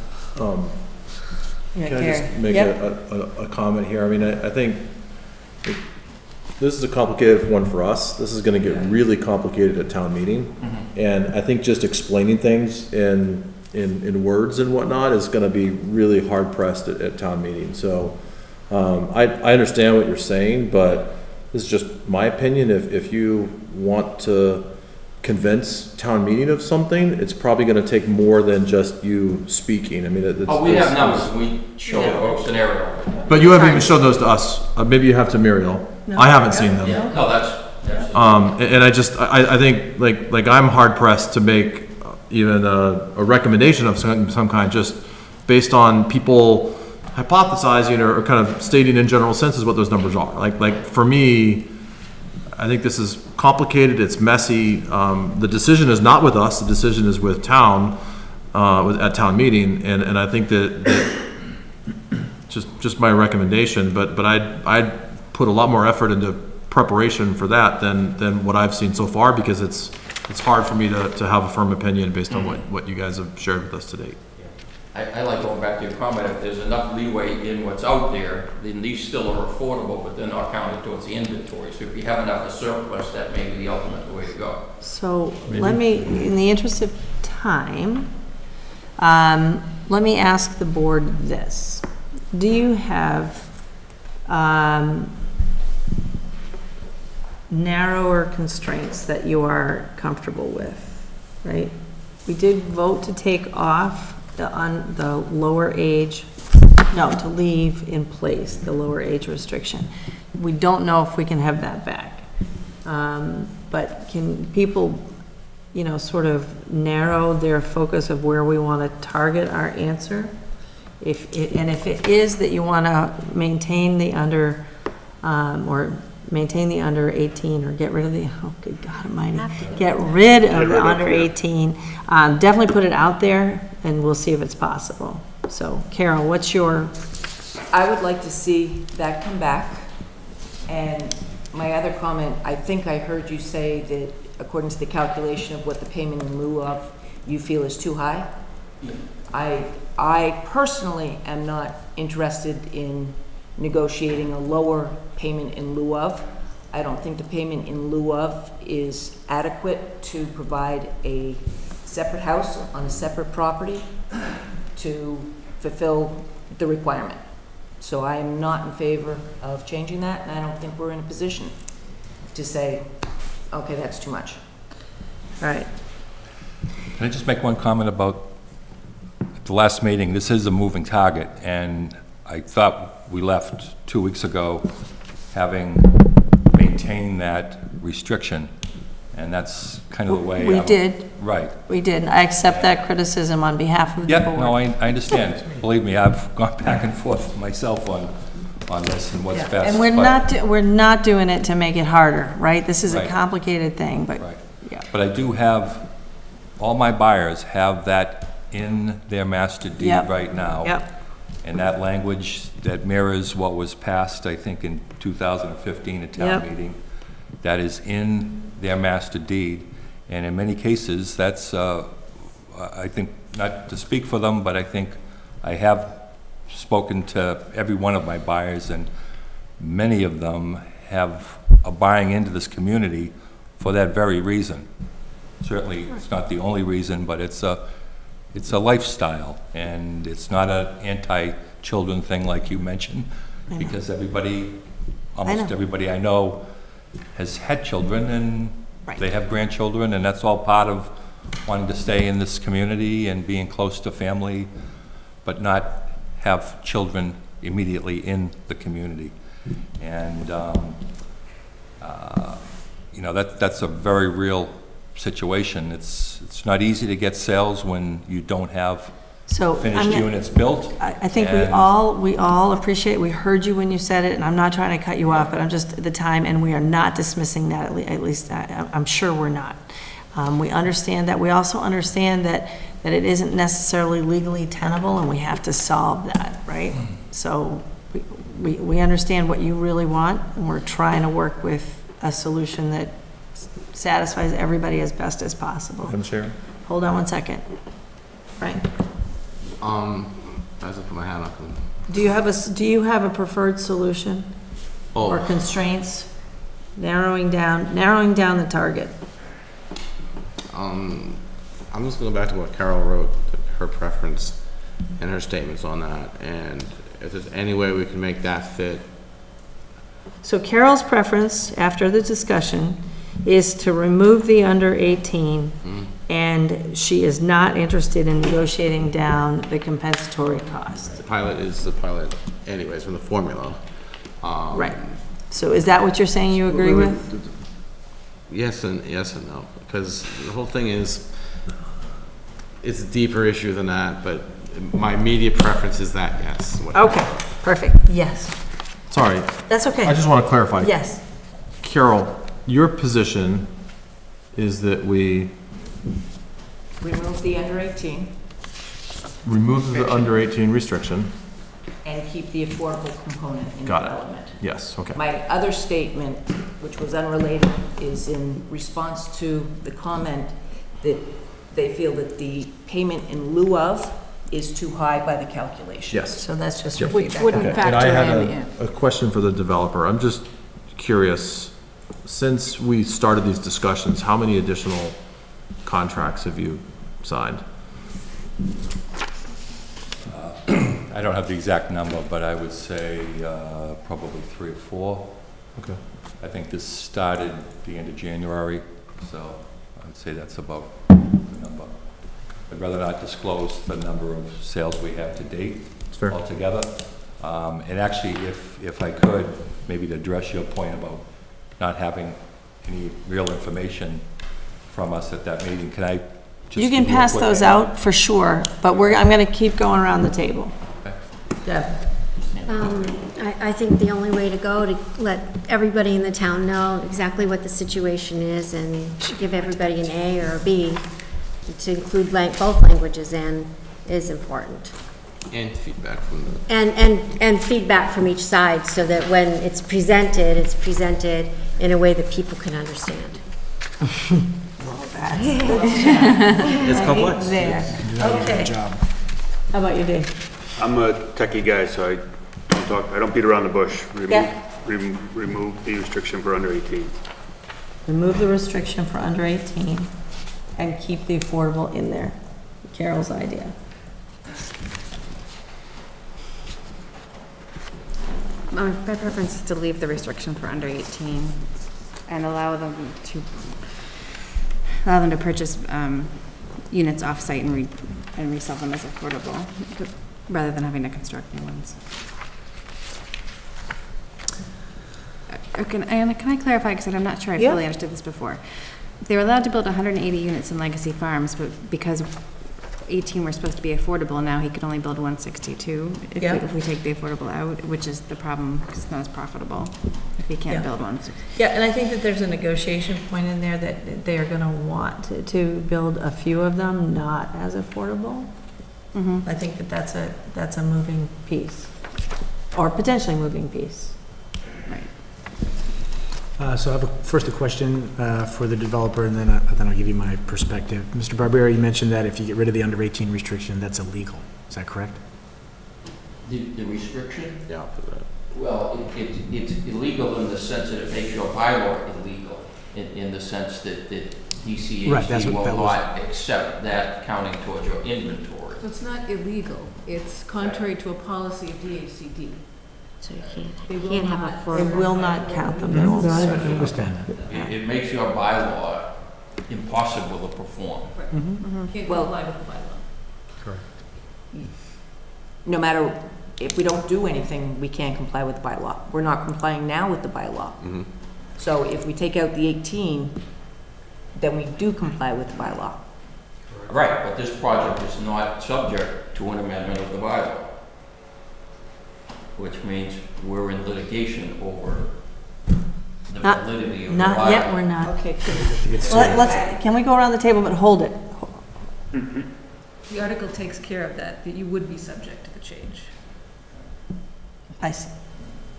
I just wanted to hear what Elaine had to say. Yep. No, I'm glad, because I wasn't seeing out of this piece of my head. I'm in Carol's camp.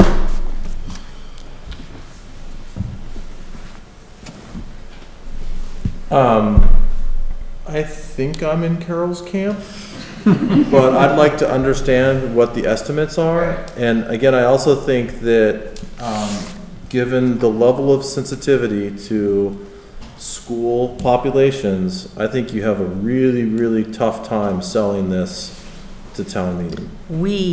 By the way, we are in this together, just No, to I be mean, clear. we're not gonna have an article at town meeting what we're doing, and I understand you from the viewpoint of a recommendation to town meeting of something that's very simple, has absolutely a higher chance of success than anything else. Understand, fair point, but again, I maybe I'm just sharing too much of my opinions here, but I wouldn't, like, I'd be cautious about going in and trying to negotiate a lower payment in lieu of, when there's already a lot of sensitivity here. And that's just my opinion, but again, I worry a lot about how town meeting is going to respond to this concept, and I think that it's a tough road ahead. So I just, leave it at that. I totally agree that it's a tough road at town meeting. I personally, and, thank you, Carol, for laying this out, because it's such a confusing issue.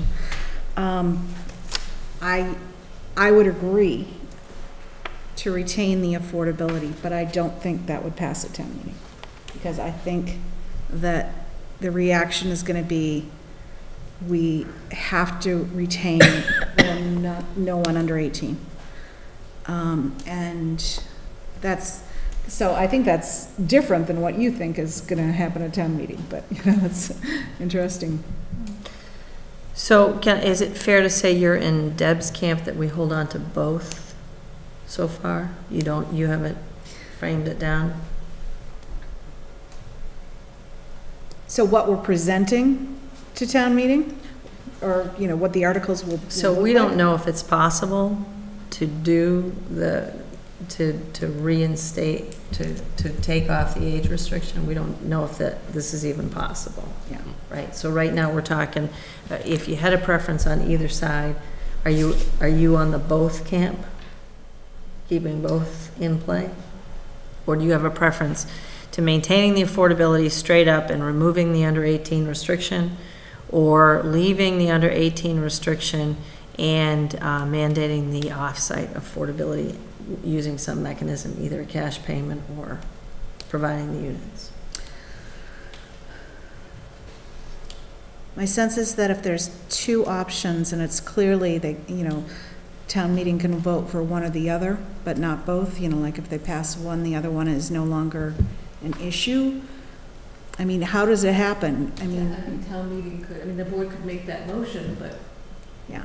So I think it's going to be enormously confusing at town meeting if we have two options. I think there needs to be one option. Okay, and do you have one that you favor? My favored way to go forward would be Carol's suggestion. All right, I favor the one that was outlined by Amy, which is leaving the restriction and purchasing in the units off-site as affordable.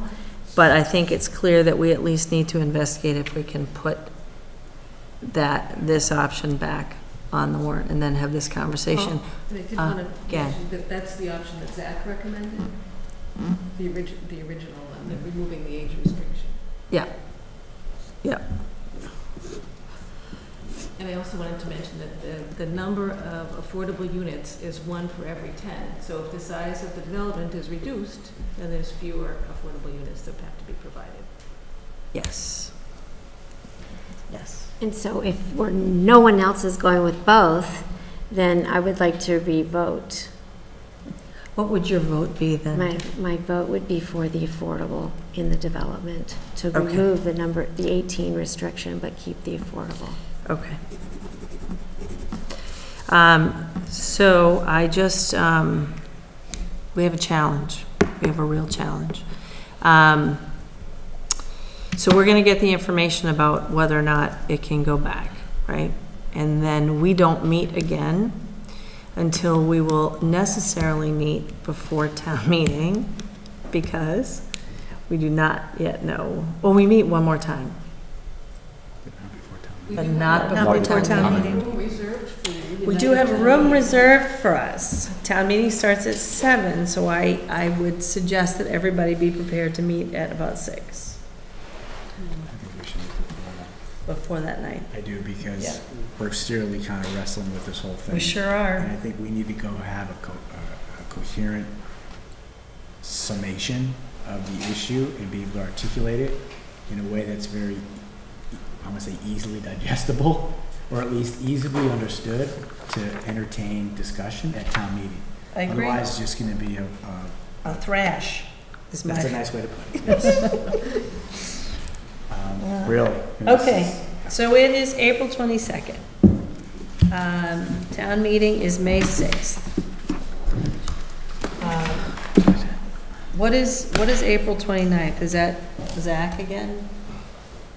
April 29th. It's know your vote. I cannot. No, one of us has to be there too. Yeah. April 29th is know your vote, yeah. All right. Sorry, thank you. I gotta get that on there. May 1st is a ZAC meeting. Okay, May 1st. I can't do the 30th, but if you want to take it. Way to pass the buck. How strongly do you feel about April 30th? All right, what about May 2nd? I could do it. I can do that. I can do it. Yeah. All right. And is 7 o'clock the earliest anybody can meet? We have dance recital dress rehearsal that afternoon, so I can't. What time can you get here? I'm sorry. So I can't do early. Yeah, no, I understand. Don't apologize. Yeah. What time can you? I don't know yet.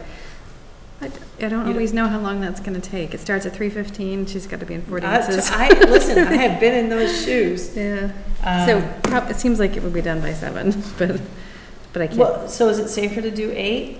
Or 7:30. 7:30? Let's do Yeah. 7:30. Don't apologize. Everybody's got a life, and you're lucky to have a little one still dancing. I know. I'm going to New York City to see my little one dance, and she's 27, so. Nice. Okay. So Thursday, May 2nd, do we have, can you look at the rooms? This room is not available, but we can use the lower level. Basement. Basement? Okay. All right, so Thursday, May 2nd at 7:30 PM in the basement for this discussion. Yes, Mr. McDowell? Given the confusing nature of this, is if we're having difficulty with it, you can imagine town meeting. I think they're gonna love this. What I would request that you allow us to put together a very succinct PowerPoint presentation that we'd be happy to share with the board for approval prior to town meeting. I think this is going to be very, very clear for people to understand. Otherwise, people are going to glaze over and who knows where it goes. So what I would also hope, and maybe you can clarify for me, if you in fact do choose to lift the age restriction, and for whatever reason Ben doesn't want to go in that direction, I'm hoping he still has the option to do something and acquire units off-site. Is that currently the way the law is written? Say that again. In other words, if you pass lifting, if you pass lifting the age restriction, which means he can build affordable on site, but if he chooses not to, does he still have the option to reduce potentially the size of the project or leave it depending and buy or acquire units off-site for the purposes of affordable? So that will be the subject of the conversation on May 2nd. Okay? Great. We're all invested in finding something that works. And The numbers that are getting together, can we get copies of that so we can see? Because maybe it's some mix of all that. ask your question again, I'm sorry. The numbers that you're looking at, For the where you affordable? rank on the 10%. Yeah, absolutely. Can we have that Absolutely. for the May 2nd meeting? Yeah, absolutely, no, yeah, we want everything on the table, let's smush it around, and listen, somebody gets a free drink at Fran's going, oh, they come up with a solution that works. Free, who's paying for it? Yeah. Me. That works. First round. Because it's not gonna be me. All right, May 2nd, yes, Thank you. thank you. Could I suggest maybe if Ray could attend the May 2nd meeting, not to run up expenses, but if we could have his direct feedback on, I will contemplate that for sure. unless we have it in advance. I mean, Yeah, it's- I'll contemplate that for sure. Mary, what's your bag in the back Oh, here? thank you. Oh, all right. Okay, I have a suggestion. yep. So for May 2nd, if there's time, could we have a draft PowerPoint of all the zoning articles we're going to present at town meeting so that we could give feedback? Or just maybe prior to the meeting? Do you want a PowerPoint, I guess that gets back to the town meeting presentation, do you want a PowerPoint for every article or just certain articles? So, Do you think it's helpful to the public to have It one? is. I agree. It is. Yeah, I think so too. And even this one, this particular article. It's if going we to need could almost multiple do- slides. Well, not just the words, but if we could somehow do a visual diagram of what the proposal is all about, and maybe you had A pictures of, Venn diagram. well, anything, right? Or even just like, hey, I like here's the that. units, here's an affordable unit, right? If you Yeah. payment in lieu, and this is how it would move, and just so you can kind of like have a story. Because without a story, you're just kind of you're spilling facts, and people are going to be like, at this point anyway, they're going to be like this. They're going to be One of the crazy. things that I think is really like blowing everybody away is that trying to replace these affordable units and having money in lieu doesn't mean anything to anybody because there's no concrete site, there's no concrete anything. It's just a pile of money, and so we're not doing what we were set to do. We're over time. Okay. I definitely think that, that we should have the PowerPoint. I'm not sure, to be honest with you, that I can commit to being prepared for the 2nd, but I will sure try. Is it, well, I guess if we could look at a draft of the warrant, so we could just kind of go through it and It's in see. your packet, the zoning articles. So just what was in today's? Muriel. These numbers are fine, these article numbers are final. Unless one is added and then it will be numbered. Muriel, just a suggestion is you could delegate. We'll know by tomorrow. Delegate the PowerPoint. Yep, stop. I can't even process quite yet, okay? Thank you, though. I know that's an option. Okay.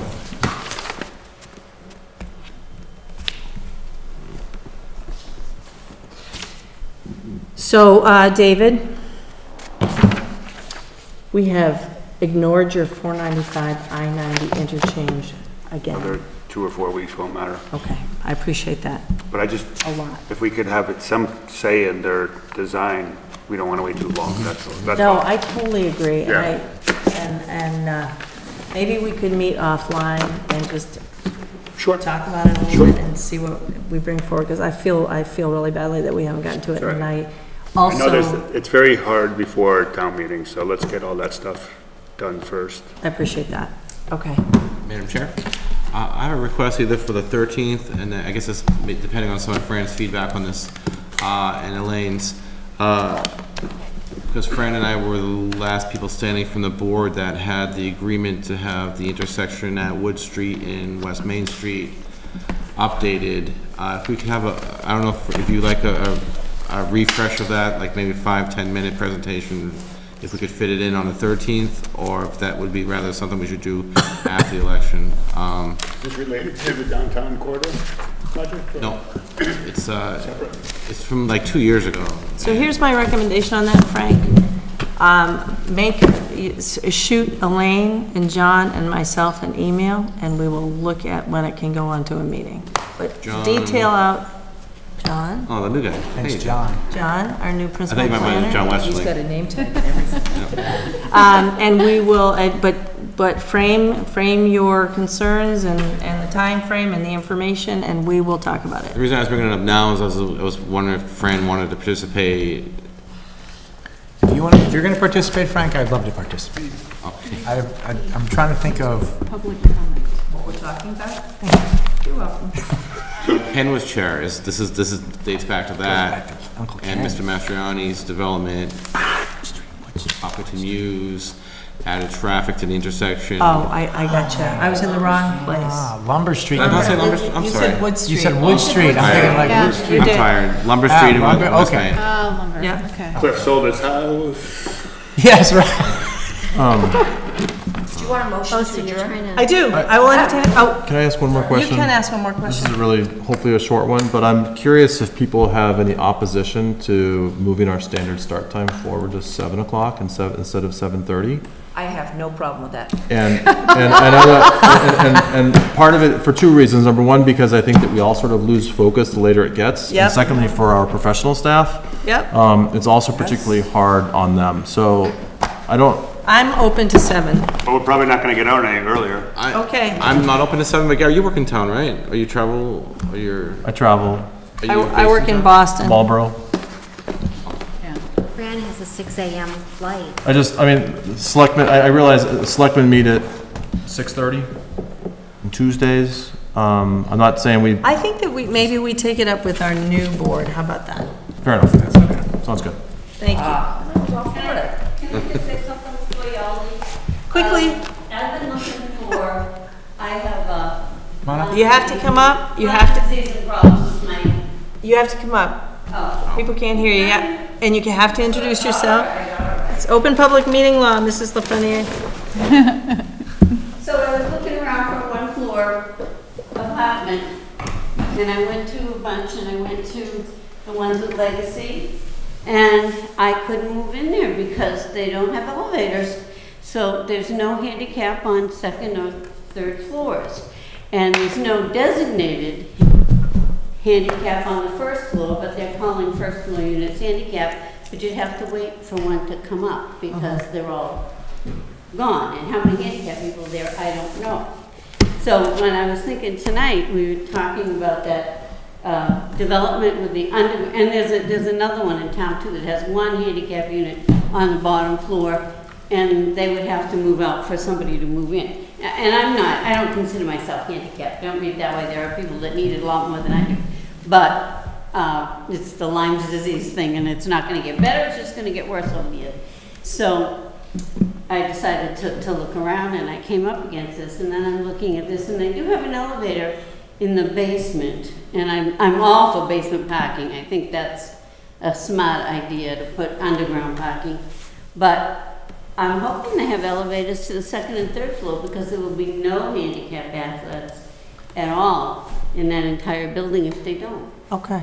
Because there's no first floor apartments. I agree. And there's this is the third. I think they'll have to Third then. units in town that don't have elevators. so The they- parking in the garage is for the residents, and so the elevator was That's- intended for that. I would assume that they go I'm to the hoping second it's floor. intended. We could ask for all them. We could three ask them. floors. But it's a good thing And not to- just It's a to good be ask. complete retail, Yeah, but. it's a good thing to make sure. It's just a thought, because Yep. I've been to 3 units and none of them are really handicap accessible. Okay. I appreciate it. Thank you. Good point. One of the buildings that we use, the 4-story building does have elevators. Does it? That's good. Okay. John, did you have something you wanted to say before that I was ignoring? Yes, the one, I don't know if Sorry. you knew about it, but we did, we wanted to address the Whisper Way application for next hearing. Mm-hmm. So right now, it's not being advertised, but it is a modification to the special permit. It may be a minor modification, so we're not sure if it needs to be advertised, but we wanted the board's opinion as to whether you feel like we should just, out of an abundance of caution, advertise it so that there's no issues moving forward. For the new layout you're talking? Yes. Oh, I think. Yeah, I don't think that's minor. I would make it Yeah, I do public. too. Yeah, Definitely. that's a huge change. Don't let it out. Yeah. We don't have too much abutter interest. It's a little bit of a, but I still think that Safer. it's safer to advertise it probably. So we'll advertise. Deadline's tomorrow, which is why we wanted to ask. Thank you. I'd hate to not advertise it and then someone have Oh. someone That was challenge our No kidding, concern. yeah. it based on Yeah. that. And that thing's changed more times than.